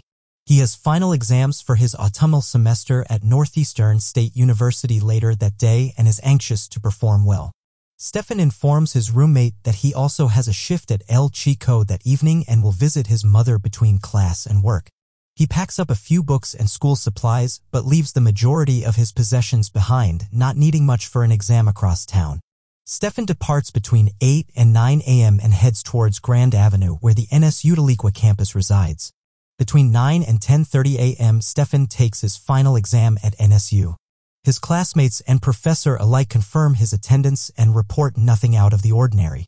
At the same time, Stefan takes his test, and from maybe as early as 7:50 that morning, eyewitnesses spot a man sitting in his truck at the Dollar General store located on East Downing Street in Tahlequah. This Dollar General is only a few blocks from Stefan's apartment, and the man occasionally gets out of the car to walk around as if waiting for someone. One eyewitness asked the man what he's doing hanging around at the storefront, to which the man says he's a construction worker from Keys, Oklahoma, waiting for someone to pick him up. No one recognizes the man, and his activity is considered odd compared to the day-to-day traffic around the area. Back at the NSU campus at around 1:45 a.m., Stefan wraps up his exam and leaves his classroom. He hops into his white 1995 GMC Sierra single-cab short-bed truck with chrome bed rails, driving off NSU grounds and theoretically towards his mother's place in Weber Falls. Within the next 15 minutes, estimated to be around 11 a.m., the mysterious man at the Dollar General disappears and does not return. About 7 minutes later, at 11:07 a.m., he picks up and the couple chats about Stefan's exam. He tells Brianna he thinks he fared well and is looking forward to wrapping up the semester. Stefan also informs Brianna that he is on his way to Weber Falls to visit his mother, Deanie, but after he drives an unidentified man down to Keys. Stefan doesn't clarify if he knows the man or not, but Brianna hears a muffled voice in the background, assuming Stefan has already picked up whoever it is, most likely just a hitchhiker. Outside of this bizarre errand, Brianna claims Stefan sounds normal and in good spirits and doesn't think much else of it. This would be the last confirmed contact anyone has with Stefan Adams. At around 11:30 a.m., Stefan's cousin, who lived with him back at their apartment, tries calling Stefan's phone. The cell rings only twice before cutting to voicemail. Subsequent attempts to call Stefan's phone result only with voicemail options. From this point, his phone never rings again. Around the same time frame, between 11:30 a.m. and 12 p.m., Stefan is spotted by an eyewitness outside a convenience store in Cookston, Oklahoma, south of Keys. He is by himself, the supposed hitchhiker nowhere in sight. Stefan appears agitated or upset by something, a different demeanor than one heard by Brianna just a short time before. He reportedly gets back into his car and drives northbound along Highway 82, the opposite direction of Weber Falls. This is the last confirmed sighting of Stefan Mitchell Adams. Monday, December 13th wears on and Stefan never arrives at his mother's house in Weber Falls. Despite multiple calls by her and other family members, no one is able to reach him. At 5 p.m. that same day, Stefan fails to show up for his evening shift at El Chico. Neither Stefan's supervisor nor his co-workers hear from him. A strange anomaly at odds with his usual punctuality. Later that night, when Stefan never returned to his Tahlequah apartment complex, his family reaches out to the rest of their family and various friends to check to see if Stefan had taken shelter with any of them. Again, they are unable to find Stefan's whereabouts and go to bed fearful of his fate. The following day, on Tuesday, December 14th, Stefan's supposed disappearance reaches a new severity when he fails to show up to class for another exam at NSU. This is the final straw for his family, who know that Stefan would never jeopardize his future by skipping a final exam. They file an official missing persons report with the Tahlequah Police Department. Investigators immediately start seeking out the hitchhiker Stefan told Brianna he was driving to Keys the day before. They also put out a be alone notice for any 5'7" Native American men matching Stefan's description, as well as his white GMC Sierra truck. Over the next few weeks, law enforcement canvasses the hills and various landscapes of Tahlequah, Oklahoma, and its surrounding communities. When the holidays come and go without any sign of Stefan, detectives begin approaching the case as a homicide investigation. They base this conclusion on the fact that Stefan left all his personal belongings behind, including his 2 inhalers which he needed due to a severe case of asthma. At the same time, police look at Stefan's ex-wife and her family as potential instigators. Stefan had been due in court for a custody hearing on December 21st in hopes of reversing the supervised visitation rule. But the timing of his disappearance seems like more than just a coincidence. They interview Alicia Sizemore and have her take a polygraph test. She technically fails, but as we know, polygraph tests are famously unreliable. And without any concrete evidence against her or her family, law enforcement let her go. Just after New Year's Day in January of 2005, Stefan Adams' family receives a vile phone call from an anonymous man who threatens to hurt the family if the investigation does not cease. Police are made aware of the call and the Adams family goes on high alert. However, no physical damage is ever brought forth against them. In 2006, rescue groups team up with law enforcement agencies to search the waters of Ten Killer Lake, a large and deep body of water, located in the vicinity where Stefan was last spotted. The search only covers portions of the lake rather than its entirety, and nothing of note is found. These dives are paralleled with ground searches at the Fort Gibson historical site, but they all prove fruitless in the end. Across the next few years, investigators scour the rest of eastern Oklahoma for any vital clues, but come up empty-handed. They keep tabs on Stefan's social security number, bank accounts, credit cards, and phone service, but none are ever used or activated, dating back to December 13, 2004. The case is left cold until July of 2011, when Stefan's father, Carl Adams, submits a petition to impanel a grand jury to the district courts of Cherokee County, asking for a special investigation into the disappearance of his son nearly 7 years ago. The petition lists several factors contributing to the motion, including previously unheard statements that the man Stefan picked up at 11 a.m. on December 13th went by the name of Ronnie Meachling, who was tasked with delivering Stefan and his truck to multiple individuals. The petition claims that Meachling also wrote threatening letters from jail to Brianna Farr, Stefan's girlfriend at the time, demanding she keep her mouth shut about her missing boyfriend. The petition also claims that there are witnesses who saw Stefan beaten to death, that his disappearance was orchestrated by members of the Sizemore family, and the district attorney's office in Cherokee County refused to charge first-degree murder against any specific individuals or allowed the Adams family access to any investigative files or any pertinent information regarding the search for Stefan. The factual basis of these claims mentioned are neither confirmed nor denied, but the case is taken up by a grand jury nonetheless. Another 5 months pass by before the grand jury publishes their final report stemming from the special investigation on January 12, 2012. The report lists 5 major hypothetical conclusions in the overview of the grand jury's findings. The first being that they believe Stephen Adams is indeed a victim of homicide and that his body is located somewhere in eastern Oklahoma. Their second point states that Stephen's truck had been located parked, locked and abandoned by the Illinois River the day after his disappearance, but that it was subsequently ransacked of its belongings, including Stephen's NSU textbooks, which were sold back to the university, before the truck was stolen a second time. The report also clarifies that while there were certain individuals who had motives to kill Stephan Adams, they could not discern the exact cause of death, but they felt those responsible actually appeared before the grand jury in court. Most crucially, the overview states that they do believe the killers will be brought to justice and that those who clearly lied under oath during the grand jury testimonies should be investigated and properly prosecuted by then District Attorney Brian Kuster. The grand jury concludes their report with optimism that their investigation and later findings will help aid the search for Stephan's body and bring his killers to justice. Over 9 years later, however, and neither revelation has happened. The case is still open, but there are no updates, no clues, and no promising leads as of the present day. Whilst discussing the timeline of Stephan Adams' disappearance, we mentioned a man spotted in the parking lot of a Dollar General store the morning of the ordeal. As random as it may have seemed, the dollar store situation may be connected to the case in more ways than one. In fact, investigators have pleaded with the public to keep an eye out for the man who was seen there, who authorities aren't calling a suspect but a person of interest. They believe he may have vital information to either the location of Stephan's body or could at least provide a better idea of what happened to him that chilly winter's day. The dollar store man is our major case point, seemingly at the center of this mystery. When the unidentified man was first sought out by law enforcement, a sketch was released along with a detailed description, built from multiple testimonies of people who shopped at the Dollar General that morning.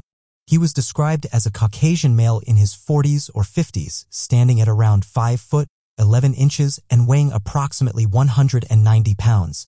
He was thought to have had either brown or salt and pepper-colored hair obscured beneath a dark green stocking cap or beanie. Some people also mentioned that the man had a beard and a mustache of about 4 to 5 days' worth of facial hair growth. However, this wasn't a unanimous testimony. Along with the green cap, the man also wore dark blue or black faded jeans, a tan-colored car hat jacket over a flannel shirt, and wore eyeglasses. His vehicle was estimated to be a black or other dark-colored 2000 Ford Ranger pickup truck fashioned with a silver toolbox in the bed. He never gave his name, only his destination, and a basic reason as to why he was hanging around for such a long time. There are a few reasons why this is pertinent to Stefan's case. The first is the general strangeness of the predicament. Locals were quick to pinpoint the bizarre nature of the man's situation. There aren't a lot of middle-aged men sitting in parking lots of dollar stores waiting for rides to cities just a few miles away, especially before 8 in the morning in Tahlequah, Oklahoma. The second is the location of the man. The Dollar General in question is found right next to Stefan's apartment complex in the 400 block of East Downing Street, less than a minute's walk away. Not only that, but police reports from the morning also detail another sighting of a, quote, suspicious man snooping around Stefan's apartment the morning he went missing. It was never confirmed that the Dollar General man was also the man at the apartment complex, but the fact that the area had two strange interactions with an unidentified male at the same time make it truly baffling. The third reason this connects to Stefan's case is the timing of it all. Along with the parallel suspicious sightings, the Dollar General man timed his stakeout at the store to coincide with Stefan's departure from his home and his time spent at NSU campus. The Dollar General man also left the shop at the exact same time Stefan left class and right before Stefan theoretically picked up the hitchhiker, later reported to be Ronnie Meachling. It was never clarified if Ronnie Meachling was the Dollar General man, but considering the police are still looking for the man in the sketch, it is safe to assume they are two different people. So could this all just be a coincidence? Of course, there is nothing criminal about waiting in a parking lot for someone to give you a lift. However, when you start to list all the coincidences, it becomes too much to ignore. The Dollar General man was near Stefan's apartment on the morning he went missing and never returned. He also told people he was heading to Keys, Oklahoma, the exact location where Ronnie Meachling or whoever the hitchhiker was told Stefan they were going. Is it possible? The Dollar General man was working in tandem with others in an abduction operation. At the very least, it cannot be ruled out. He could have been watching Stefan the morning of the 13th and waited for him to leave for his exams. Then when 11 a.m. arrived and Stefan never returned, he knew that Stefan had been kidnapped and at that point left the scene. Again, however, it is also possible that the Dollar General man is truly just a person of interest and had no involvement with the disappearance. Maybe the man is sought out by police because he had the best vantage point of Stefan's apartment the day he went missing, and thus could be the only eyewitness to be able to describe the other male who was seen snooping around that morning. It is impossible to label the Dollar General man's exact involvement, but considering the circumstantial oddities and overall suspicious nature of his activity, it is vital we find the man in the dark green stocking cap to take that next step in this investigation. Let's now turn to the most prominent theories surrounding the disappearance of Stefan Mitchell Adams. One of the earliest theories surrounding Stefan's disappearance involved an accidental death. Theories that included no third parties or alleged killers responsible for the man's fate. Instead, these theories suggested Stefan ran his truck off a road on his way down Highway 82 towards Weber Falls to see his mother.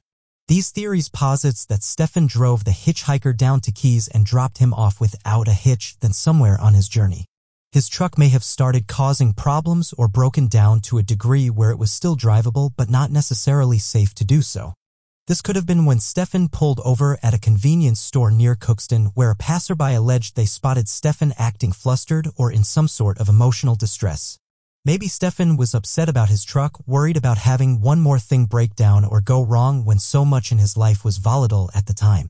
And then after deciding to turn around because of his truck's troubles, he broke down again, but this time on one of the winding roads through the surrounding foothills. If this was the case and Stefan lost control of his truck and sped off the road, it is highly possible he drove into a ravine or steep drop-off that concealed his destroyed car and, even worse, Stefan's injured body. When people think of Oklahoma, they usually imagine the flat plains and open pastures of prairie grass and farmlands. However, it should be noted that eastern Oklahoma is a more mountainous region of the state, featuring uneven terrain that could definitely contribute to such a scenario. Stefan was driving a 10-year-old truck at the time, so a random breakdown during a routine trip isn't out of the ordinary or unexpected. It also would explain why Stefan was heading northbound after he left the convenience store in Cookston when Weber Falls is in the opposite direction. If he felt more comfortable just heading back to Tahlequah where a trusted mechanic could look things over for him, he may have simply decided to postpone his visit with his mother. All that being said, there are too many holes in the accidental death theory to be ignored. If Stefan was having car troubles and needed immediate help, why wouldn't he just call someone? He owned a cell phone and could have called a local mechanic or a friend to pick him up. On a similar note, if the car troubles were enough to disrupt his plans with his mother, why wouldn't he call her to let her know what was happening? Remember, at the same time Stefan was seen at the convenience store, his cousin was attempting to call him but only reached voicemail. Now certainly, Stefan was agitated at that point and may not have been in the best of moods to talk. But if he was in a bind with his truck, it surely would make sense that Stefan would at least answer his cousin's call and explain what was happening. On a larger scale, the accidental death theory doesn't make sense ultimately because of the fact that the truck was never found to begin with. Had Stefan driven off the road, he couldn't have gone very far after that. Even traveling at high speeds down Interstate 82, the trees and inclines surrounding the highway would have slowed his vehicle enough so that it wouldn't completely vanish into the woods. These lands were scoured by search and rescue teams and investigators, especially Highway 82. A large white truck would have been found. And if a random passerby found the total truck before police, they would have reported it, seeing as though Stefan's body would be inside. An entire pickup truck doesn't evaporate into thin air. And unless Stefan drove his broken truck deep into the wilderness after crashing it through a horrific injury, there is simply no reason why it wouldn't be found. Spinning on from these theories came another hypothesis that if Stefan didn't drive off the road by accident, he did it on purpose. Some believe that the life circumstances around Stefan had become too intense and led to a breakdown, which tragically then led to a suicide attempt.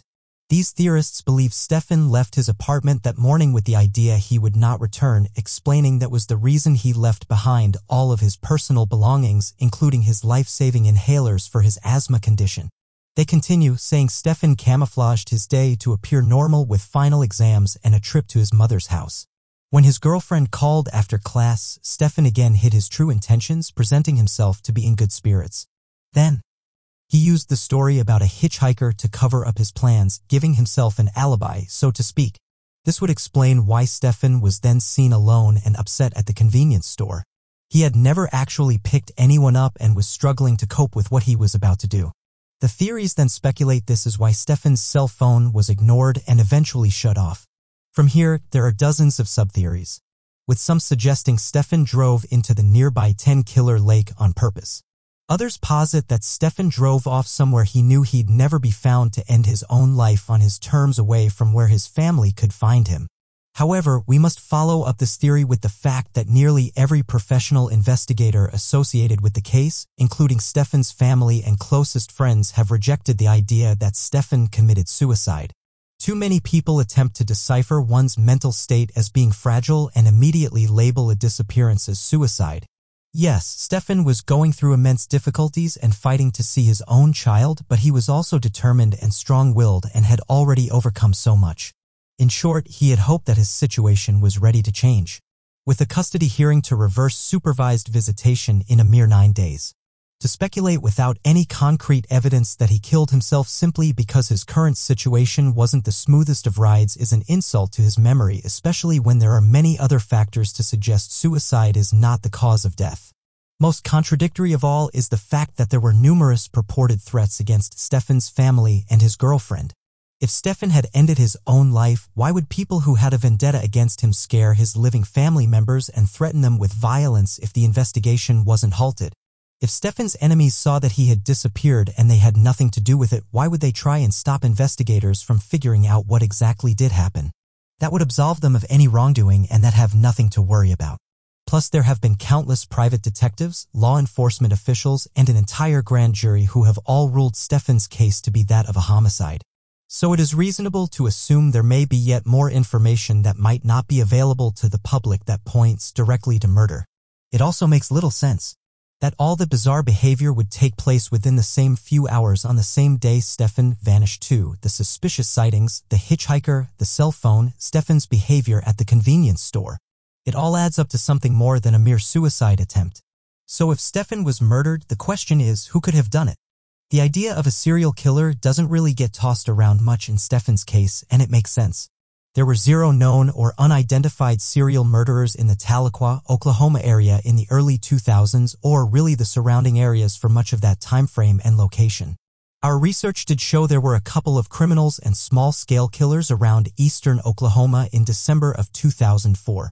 But almost all of them involved specific motives or victims not of Stefan's demographic, or were obvious instances of the killer knowing their victim and not just a random murder as is too often seen in serial homicides. In fact, it's that exact type of crime, a killer killing because of a personal relationship with the victim, that fits Stefan's case file best. As previously mentioned, Stefan did have a group of people who did not want him alive. And theorists believe it was this collection of characters who conspired to and ultimately did kidnap him. Remember, Stefan's ex-wife Alicia accused him not just once but twice of child molestation against their young daughter, Cheyenne. Both times the accusations were dismissed in court and Stefan was found not guilty. But that didn't stop the rest of Alicia's family from taking out their anger on Stefan himself. Deanie Hayes, Stefan's mother, told police after his disappearance that at some point between Stefan going missing and the court cases, Alicia's father threatened to kill him personally. Stefan never appeared too distraught or intimidated by the threats and never instigated any violence against the Sizemore family to protect his future with his daughter. Yet that didn't stop them from verbally abusing Stefan or stop Alicia from going out of her way to stop Cheyenne seeing her father. So beyond a clear motivation, what else could point to the Sizemores being responsible?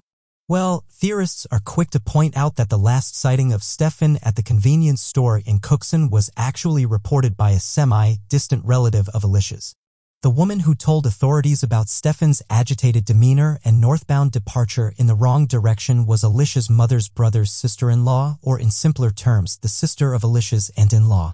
Now it's easy to understand how this might sound convoluted and somewhat irrelevant. Small towns across America are known for large interconnected families, where scratch anyone and their kin to anyone else. Yet it has led some to wonder if this eyewitness was a part of the Sizemore family that held disdain for Stefan. Could they have made up the sighting to throw off police? Maybe this person did see Stefan at a convenience store but lied about him being alone to give the hitchhiker or Ronnie Meachling an alibi, or at least absolve them of any wrongdoing. Or maybe this eyewitness lied about the direction in which Stefan drove so that detectives would look in the wrong places for his body or his truck and at least slow down the investigation. However, it is still entirely plausible that even if the witness was giving a false statement to aid her extended family, parts of the sighting remain true. The part which makes the most sense is Stefan's odd behavior. His obvious discomfort and agitation for telling what was about to happen, whether he knew outright what it was or not. Again, it must be stated that just because this eyewitness had a relation to Alicia and her family does not mean she was lying or covering up a murder. That is an extremely heavy accusation to make with pretty much no evidence other than a rough, distant relation to someone we know wanted Stefan out of the picture. Also, if the Sizemores included a relative so far down the family tree in their scheme, that would most likely mean there were plenty of others in the family who knew of their dastardly plot too.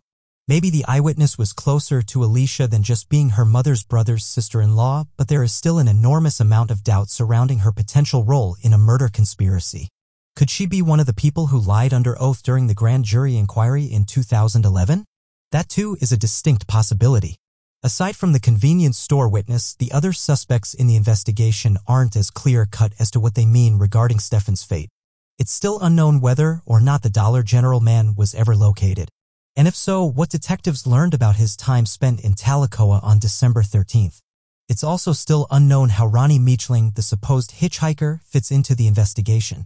The man wasn't identified until Carl Adams, Stefan's father, listed his name in the petition for the grand jury in 2011 and claimed that Ronnie told people his role in the disappearance was to hitch a ride with Stefan and then, quote, deliver him and his truck to another group of individuals. Who these people were has also never been clarified. Brianna Farr told police she received a letter from Ronnie from jail, though, advising her to back off from the case, but it also hasn't been made public why Ronnie was in jail in the first place. Was it for his connection to Stefan's disappearance or a completely separate issue? We have searched for Ronnie tirelessly across the internet and databases, but found zero matches. Could it be his name was misspelled in a court report? Could it be that Ronnie Meachling is an alias for someone else? And on that subject, is Ronnie Meachling also the Dollar General Man? They never appear in the same vicinity together in the story, and the Dollar General Man's movements align perfectly with Ronnie's entrance into the scenario. Again, these answers have not been provided by investigators. Maybe they think that by releasing Ronnie's full profile, it will hamper their investigation. But from our perspective, the official investigation has been stalled for 9 years now. And the haze surrounding Ronnie Meachling makes it very hard to get a full grasp on the case at large. Technical details aside, theorists who believe Stefan was kidnapped and murdered by someone associated with Alicia and her family tied it all together like this. Stefan was supposed to be kidnapped at an earlier date, like the grand jury reported, but those plans fell through and they were redirected for December 13, 2004. A man, either part of the Sizemore family or paid by them, later known as the Dollar General Man, is recruited to spy on Stefan's apartment that morning. He arrives at the Dollar General at around 7:50 a.m. and begins to stake out the area, waiting for Stefan to leave. During his time spent in the parking lot, he also wanders over to the apartment complex himself and snoops around, making him the man who was later reported to have been spotted near Stefan's home that morning. Then, when Stefan left for class, the Dollar General Man stayed put, making sure Stefan did not return home earlier than expected. At 11 a.m., once it was confirmed the coast was clear, the Dollar General Man left, his job done. This is where Ronnie, or the hitchhiker, as we'll call him, enters the plot. On Stefan's route home, possibly where Stefan parked his car on NSU's campus, the hitchhiker introduces himself to Stefan and asks for a ride to Keys. Knowing Keys is on his way to Weber Falls, Stefan agrees and calls his girlfriend. When Stefan tells Brianna everything is okay and hangs up the phone, the hitchhiker probably asks to use the phone himself. This is where the hitchhiker most likely calls the people he is delivering Stefan to. The hitchhiker then holds onto the phone after he is done. And when Stefan's cousin attempts to call, the hitchhiker either turns the phone off or destroys it using a gun or other means to hold up Stefan. The hitchhiker has Stefan drive off into an unknown part of town or secluded location where they are then intercepted by others who take Stefan's truck, kill him, and dispose of his body. They dump the body somewhere in the eastern Oklahoma wilderness and drive the truck to the banks of the Illinois River where it is ransacked and stolen the following day. Everyone involved gets out clean and the police are left with a massive case void of clues. In this theory, the sighting at the convenience store is considered a red herring fabricated by those responsible. To date, this is perhaps the most plausible theory drawn up by investigators. It includes crystal clear motive, suspicious characters, and fits the timeline of events. It may seem a stretch to believe that a little family in a little town in Oklahoma could concoct such a horrific scheme and also get away with it. But remember, the grand jury themselves said they felt like they knew who killed Stefan and those responsible had testified before the courts. This was almost certainly referencing the Sizemore family since they were known to be involved with the hearings. At this point, it comes down to physical evidence being procured by cold case detectives and/or combined with an admission by a member of the family or guilty party. Until that happens, this remains just another theory like all the others, regardless of how well the pieces seem to fit the puzzle.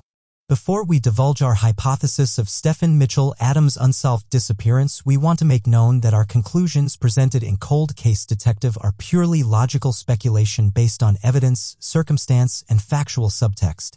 We are only privy to the same information presented in each episode, and we do not attempt to promise certainty or an expert guarantee on the findings we reach in closing. We simply observe, research, and report. In Stefan's case, we find it relatively obvious how Stefan disappeared via kidnapping and then most likely murder. There are too many factors to suggest Stefan ended up the victim of foul play, let alone the numerous conclusions reached by professional investigators and the Cherokee County grand jury. Frustratingly, they reveal a lot about the case while simultaneously not revealing much at all, at least in terms of specifics. But they do lead us to believe police have their prime suspects lined up in sight and are just waiting for the physical evidence to surface so irreversible arrests can be made. Who those suspects are is easy to define and is definitely the people who called to threaten Stefan's family, both before and after he vanished. Sometimes it is all too easy to get lost in cold cases and try and link victims with far-fetched narratives about random killings. But when there is a clear-cut motivating factor behind people connected with Stefan, it is logical to assume they are the guilty party. Of course, they are innocent until proven guilty, but in terms of building a hypothesis, the people who literally called for Stefan to die prior to him going missing are most likely the ones who did it. So if they did, how was it done? The final theory we mentioned in the previous segment sums it up best, as we believe the Dollar General man was staking out Stefan's apartment and complicit in the crime whether or not he was the actual killer. We believe Stefan did indeed pick someone up after finishing his exam. And even if the man's name wasn't Ronnie Meachling, or if Ronnie Meachling doesn't actually exist, we believe they held Stefan at gunpoint and directed him towards his fate. Then after the murder, they disposed of his body in a place no one will ever find and dumped the white GMC pickup truck near the Illinois River, per the grand jury's findings. We wish investigators would continue looking for the people who looted the truck and resold Stefan's textbooks back to Northeastern State University because they too could hold vital information regarding evidence left behind. The killer could have left DNA and fingerprints in the truck. And while those have most likely been lost to time over the last 16 years, there is always a chance, and chances are worth clinging to in times of desperation. Thus, we ask that anyone with any sliver of information related to Stefan's disappearance, his truck's disappearance, or the situation at large to please call the Oklahoma State Bureau of Investigation at 800-522-8017. We also want to take a quick moment and acknowledge the complicated issue regarding the accusations of child molestation against Stefan. We do not want to minimize these types of accusations, but rather clarify we are simply reporting what was found by two separate courts in the matters. Each accusation was dismissed in court and heavily refuted by both Stefan and his family. Therefore, that is how we present the research. Tragically, and far too often, ideas that women lie or fabricate their stories about neglect, abuse, and rape are shared and believed. These are incredibly serious topics and are very real and never to be minimized. Also, just because someone's case is dismissed by a judge does not mean they didn't do something. And that is why every instance is unique and should be handled with care and respect, no matter how you feel about the accuser. However, in the end, cold-blooded murder is never justified. And Stefan Mitchell Adams did not deserve to leave Earth so soon and without a trace.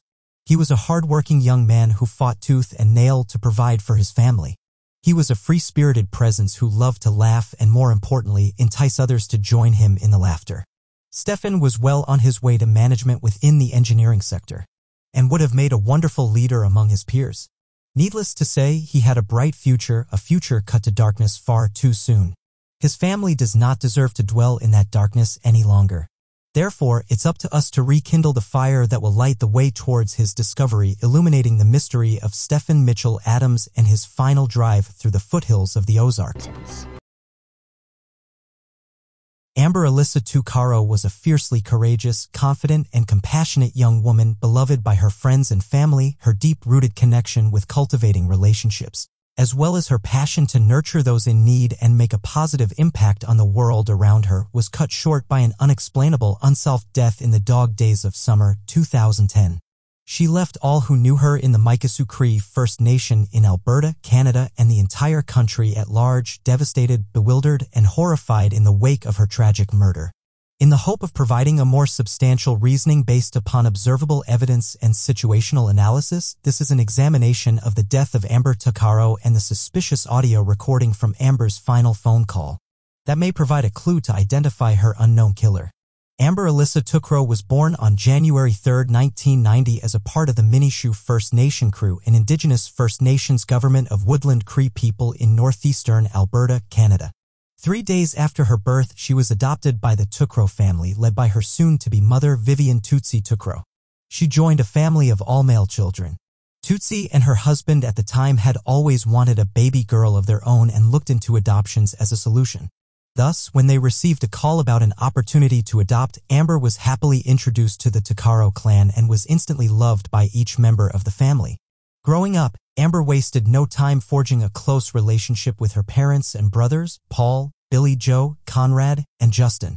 Together, the Tokoro's siblings grew up in Fort Chipewyan as a part of the Minishu First Nation Crew Reserve, which was signed to the indigenous tribe in a treaty with Canada in 1986. Paul Tokoros and his brothers took special care in looking after Amber, later saying that she was coddled, but she also picked up on vital parts of living quite early, learning how to walk at the surprising age of only 8 months. This solidified a resounding resilience in Amber, who hardened into a fiercely independent and resourceful young woman. Paul later said at the MMIW National Inquiry revolving around Amber's death that she was the family's pride and joy and had a special place in Tootsie's heart as the daughter she never thought she'd have. A few years later into Amber's life, Tootsie and her then-husband filed for divorce. While it was originally planned to split up the family with the siblings breaking up into 2 residencies with each parent, it ultimately left Tootsie with all of her children. However, like many broken marriages, the divorce left Paul and his brothers to take leadership roles within the family, continuing to look after Amber and their mother. The brothers shared cooking and cleaning duties whilst all the siblings attended Athabasca Delta community schools. As a teenager, Amber struggled with staying motivated to continue school in the reservation education system, but kept at it after the prodding of her older brothers, who constantly preached how important education was for a family who lacked it in generations prior. Once the brothers grew older and started miniature families themselves, Amber played a vital role in fostering relationships with her sisters-in-law, nieces, and nephews. One of the many interests she developed over the years was a fascination with music and would introduce an eclectic variation of songs to her younger family members she looked after, much like her brothers did for her. She grew incredibly proud of her nieces and nephews and infected them with her happy-go-lucky spirits whenever she visited. In June of 2009, Amber had a child of her own, giving birth to a son named Jacob. Jacob became Amber's everything, and she cared for him deeply. The two went everywhere together, even on trips outside Fort McMurray where she last lived. Tootsie Tokoro often warned Amber of the dangers of such adventures, but Amber's forwardness and hard-headed spirit persisted. She was never afraid to get her hands dirty and always stuck up for herself and her loved ones. Sadly, however, the last trip the mother and son duo ever ventured on would prove to be fatal. When on the night of August 18, 2010, Amber last made contact with her Tokoro family and then disappeared into the calm countryside of Edmonton, the site where her homicide investigation would break out 2 years later, when it was discovered that it was here that she drew her last breaths in Leduc County. Let's turn now to a timeline of the events leading up to Amber's death. 20 years between the 1990s and the end of the noughties, Tootsie Tokoro looks out for her daughter, Amber Tokoro, like a hawk, always preaching common sense, safety, and daily precaution as any mother will. These tips included warnings of staying away from strangers and getting into cars with unknown men. It fastens an important bond between her and her only female child. Fast forward to 2010. And Amber blossoms into an independent and lively soul, starting a family with her own newborn son, Jacob, and surrounding herself with devoted friends. She develops an explorative soul and a curiosity that inspires her to take trips around Canada and check out the various cities and cultures outside of her hometown lands. Later that same summer, in August of 2010, Amber decides to plan a trip to Edmonton to visit a friend. She invites another one of her unidentified friends to join her and her 14-month-old son, aiming to leave in the middle of the month for a 2-day excursion. Soon after the plans are forged, Amber informs her mother of the short Edmonton vacation. Tootsie immediately feels uneasy about the idea and tells her daughter she shouldn't go, hearkening back to her safety standards of adolescence. Amber's independent and forward spirit holds true, however, and she keeps the plans intact.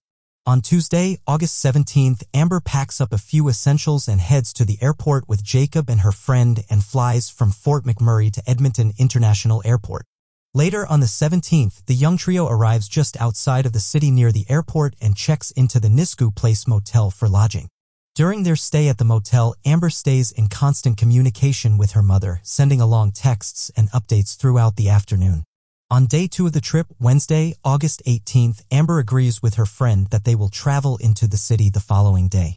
Their funds are not large and they plot ways to save money during the trip. As the evening draws near on the 18th, Amber decides she wants to head into Edmonton earlier than they planned. Being low on cash, she makes unknown arrangements for a ride into the city and leaves Jacob with her friends at the Nisku motel. Without divulging any specifics of the ride or details about who is picking her up, Amber leaves for a hitchhike in the stranger's vehicle. This will be the last confirmed time anyone sees Amber Tuccaro. During Amber's ride with her mysterious driver, she receives a phone call from her brother in the Edmonton Remand Center, a local prison system. The entire conversation lasts 17 minutes and includes multiple instances of Amber questioning her driver of their intended destination, to which he replies with suspicious and strange answers. The call ends without notice and would be the last confirmed time anyone talked to or heard from Amber Tuccaro. As we fall deeper into the night of August 18th, both Amber's friend and Tootsie Tuccaro lose all contact with Amber, who no longer responds to texts or phone calls. Tootsie immediately feels intense worry. Remembering her daughter's hard-headedness to all of her warnings about the mischievous characters of the world. Knowing her daughter's silence is too abnormal for comfort, Tootsie calls the authorities and reports Amber missing. After the Royal Canadian Mounted Police receives the missing persons reports, they tell Tootsie the case is not of any serious importance. Their excuse is that Amber is probably out partying and snuck away for recreation and will call later that night or the next day. 24 hours go by and Amber remains silent. Tootsie pushes the missing persons reports and the RCMP finally takes initiative to investigate. Over the next 14 months, the RCMP interviews people both familiar with Amber and folks around Edmonton's outskirts. They develop few leads and find little to no evidence around Nisku. In October of 2011, the RCMP officially asks for investigative assistance from Project CARE, a special task force that focuses on missing and murdered women's cases. Yet, it wouldn't be for another 10 months before the next big development explodes in Amber's vanishing. In August of 2012, police obtain a 17-minute phone call recording from the Edmonton Romance Center featuring Amber Tuccaro's voice. Amber appears to be in a car with an unidentified male. Authorities confirm the legitimacy of the audio clip and theorize the mysterious man in question is almost certainly involved with Amber's vanishing. By the end of the month, on Tuesday, August 28th, Project CARE and the RCMP released the phone recording to news outlets who broadcast a 1-minute excerpt to a national audience, asking citizens around the country if they can recognize or identify the unknown male's voice. Hundreds of tips pour in from concerned listeners. In a major coincidental twist, on Saturday, September 1, 2012, a mere 4 days after the clip is released, a group of horseback riders stumble upon a fragment of human skull in a wooded area on rural farmland near Leduc in Leduc County, south of Edmonton. The bones are quickly sent for processing and dental records confirm they match Amber Tuccaro's DNA profile. Her case transitions from missing persons to an unsolved homicide. In the following weeks, months, and years, investigators continue their pleas for the general public to come forward with information about the male voice in Amber's final phone call, now understanding him to likely be her killer. Plenty of followers report potential persons of interest, but none are ever announced to the public or arrested. The most curious circumstance of all is a time when 3 separate women who wish to remain anonymous come forward to the police and say for certain they know who the voice belongs to. However, this man is apparently heavily searched and interrogated by investigators and cleared of having any connection to Amber. Sadly, from 2012 to the present day, Amber's unsolved death has only grown colder. The male voice has yet to be identified, and the longer it freezes, the more forgotten it becomes by society. The most recent update came on January 24, 2020, when a young man from Edmonton called the RCMP and stated he believed his father was not only the male driver in Amber's case, but also responsible for the deaths of other murdered women. In the Leduc County area, the RCMP investigated the claim but found it to be unsubstantiated. They said the claimant had a history of reporting fabricated tips and that some of the murdered women's cases he said his father had involvement with were already solved. As of today, both the RCMP and Project CARE investigators are still asking for people to call in with any leads to identifying the unknown man or solving Amber's homicide case in general.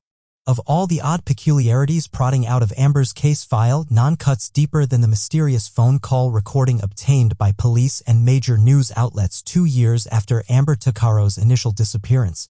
While the exact time of the phone call has never been specified, it's collectively agreed upon to be the last communication Amber made with any of her family or friends and the final clue she left behind before she was ultimately killed.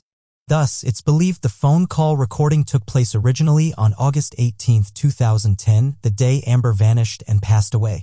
It happened in the later evening hours when Amber decided to leave her son with her friend and travel into Edmonton that night rather than the following day. To save money for lodging, Amber decided to forego a taxi or paid car service and hitchhiked with a stranger. During the ride with the unidentified man, Amber entered a telephoned conversation with her brother, who made a phone call from prison at Edmonton's Remand Center, where all outgoing communication is recorded and preserved. The entire talk is 17 minutes long, but only about 1 minute was released by authorities, claiming it's the only vital piece of information relevant to Amber's death. The ending of the clip is not the ending of this conversation. However, in an interview with Tutsi Takuro, CBC News reported that Tutsi had heard the entire recording and said it ended abruptly, detecting fear in Amber's voice. But as I'm sure you noticed, even within the 1 minute we have available, there is a level of discomfort emanating from Amber's question. While she holds firm on her desires and remains vocal, there is a sense of unease. The unknown man is clearly lying with Amber, at first saying they're heading south or north of Beaumont. Later in the recording, he says he's taking her to 50th Street. However, locals of Edmonton claim there are no gravel roads on 50th Street and that he was most likely driving down countryside roads in the complete opposite direction. The suspect also sounds as if he laughs at one point in the clip, hinting at a potentially deranged motive. Regardless, it's obviously painful to hear Amber's final words confessing her concern with the man taking her someplace she doesn't want to go. It's highly probable that the man in this recording is the man who took Amber's life, or at least he was one of the final people to make contact with her and absolutely knows of her fate. Hundreds of people have called into the RCMP over the years with tips and names of possible suitors. Yet investigators have never confirmed or released a name, rather explaining that they've researched all leads and have yet to find someone who fits the man's profile. Without a doubt, someone out there has also heard this male subject's voice before and could come forward with absolutely vital information. If you or anyone you know might be able to identify the voice heard in Amber Takuro's final phone call, please alert the proper authorities. Although audio from telephones and secondary recordings can distort a person's voice, identifying the man behind this audio clip will likely be the information needed to finally crack Amber's case, bringing a family in mourning much-deserved closure and bringing justice to light against a killer. In the years since Amber Takuro's murder, plenty of theories have been constructed by her family, by Edmonton residents, and concerned followers of the case all across Canada. Most often they revolve around the tragic audio recording of Amber's haunting final phone call and pinpointing the identity of the man behind the wheel, driving her towards doom. One popular theory attempting to identify Amber's killer derives from 3 women who called in with testimonies about who the male voice belongs to in Amber's phone recording. Soon after it was released in 2012. The first woman who alerted authorities claimed she was certain she knew who the voice was, saying she was able to perfectly picture him in the scene of Amber's final moments. The name of this male individual was not released to the public, but soon after, 2 new women followed up the report with additional claims that they believed the voice to be of the same male individual. 3 random incidents of 3 separate women, or reporting the same person, rings highly suspicious. The RCMP thought so too, but has since announced that the male individual has no connection to Amber or her final days in Edmonton. And yet those unidentified women believe the claims against the man were not investigated thoroughly. After some digging by curious third parties across the internet, it was discovered that the person in question reported by the 3 women was a man by the name of Pat Carson. Pat Carson is an infamous figure of the Edmonton, Canada area, known for his criminal record and arrests for sexual assault, procuring juvenile prostitutes, and physically assaulting a woman by choking her to overcome her resistance. He was released from prison on January 28, 2003 and returned home to his horse ranch in Sandy Beach, Alberta. Ever since, he has been residing there, working around his land and fixing machinery while also posting advertisements across Craigslist and other internet forums for people to come and work on his ranch as apprentices. This is where things become murky and disturbing. Since being released from prison, countless stories of Pat and his horse ranch have populated blogs and Reddit threads online discussing his severely suspicious activity and history of disturbing behavior. In fact, there is an entire website dedicated solely to warning young people and anyone who comes into contact with his job postings, allowing people to share their stories of horror in regards to both Pat himself and the ranch.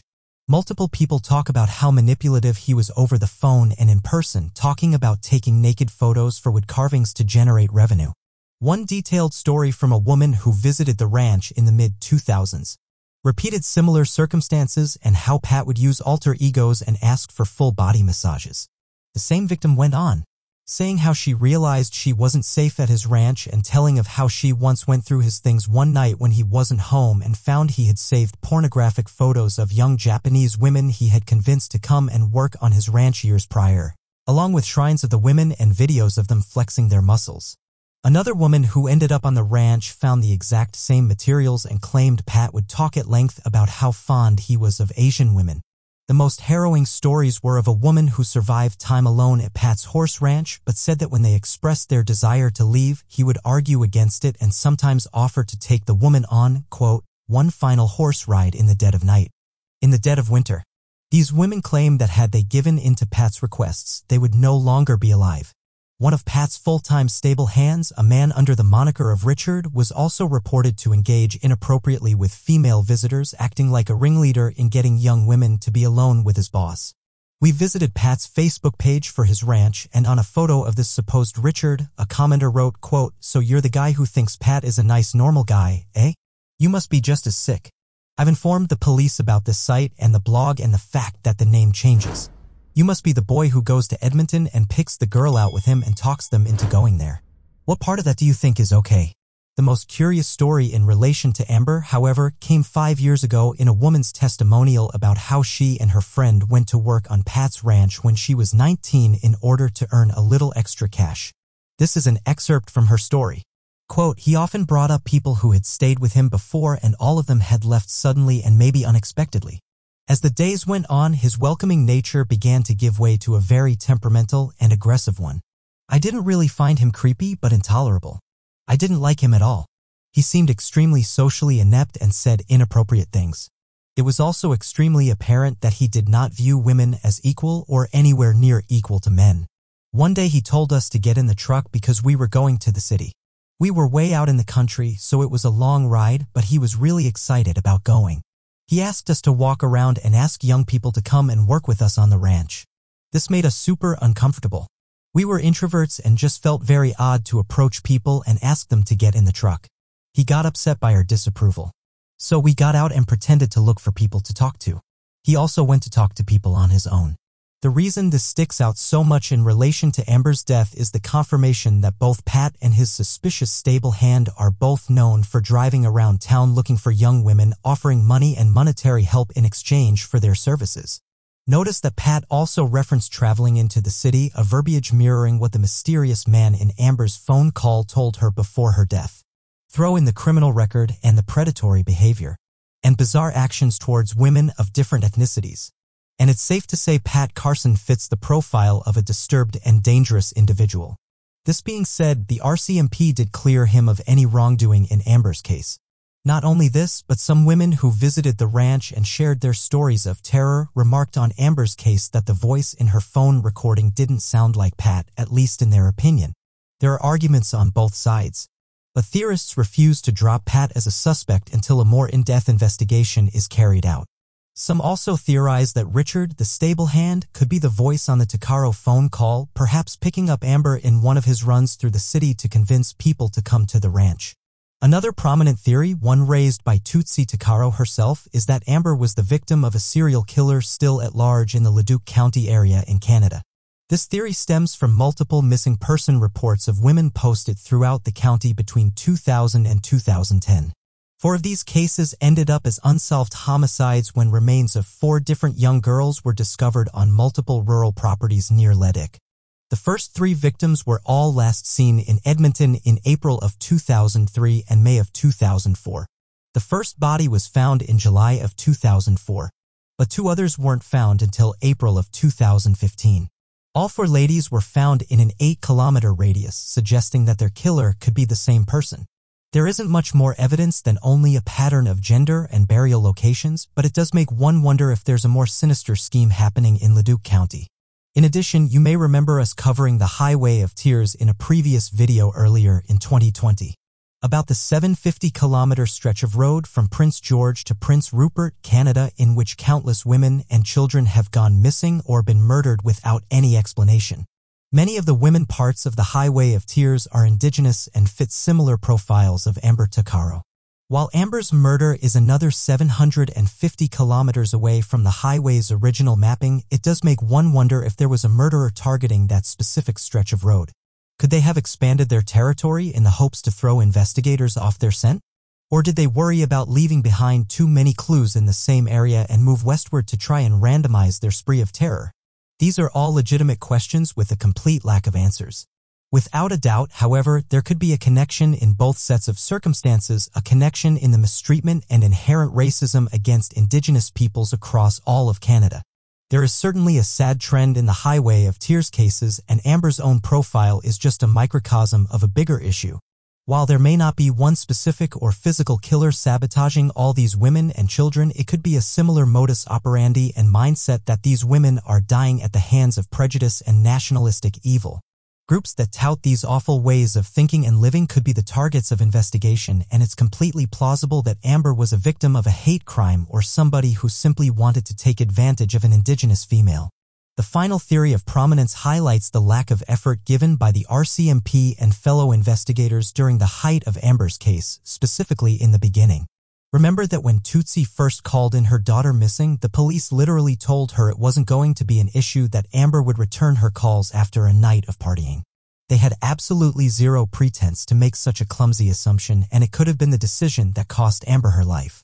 Not only this, but the Tuccaro family claimed frequent mishaps by the police during their daughter's trial, citing a lack of effort and inconclusive briefings.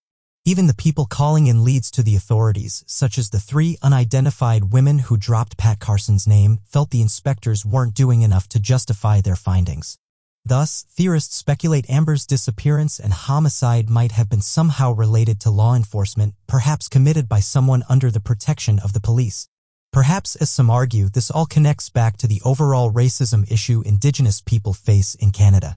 Living on reservations and dealing with jurisdiction issues across the country, cases involving tribal members are often swept under the rug and forgotten about, or simply never even attempted to be solved at all. Even if Amber's murder isn't that of law enforcement corruption, it could definitely be the results of higher-ups choosing to ignore her due to her background as an Indigenous individual. It is a heartbreaking thought, but also a story that we are all too familiar with in many cases in Canada and around North America.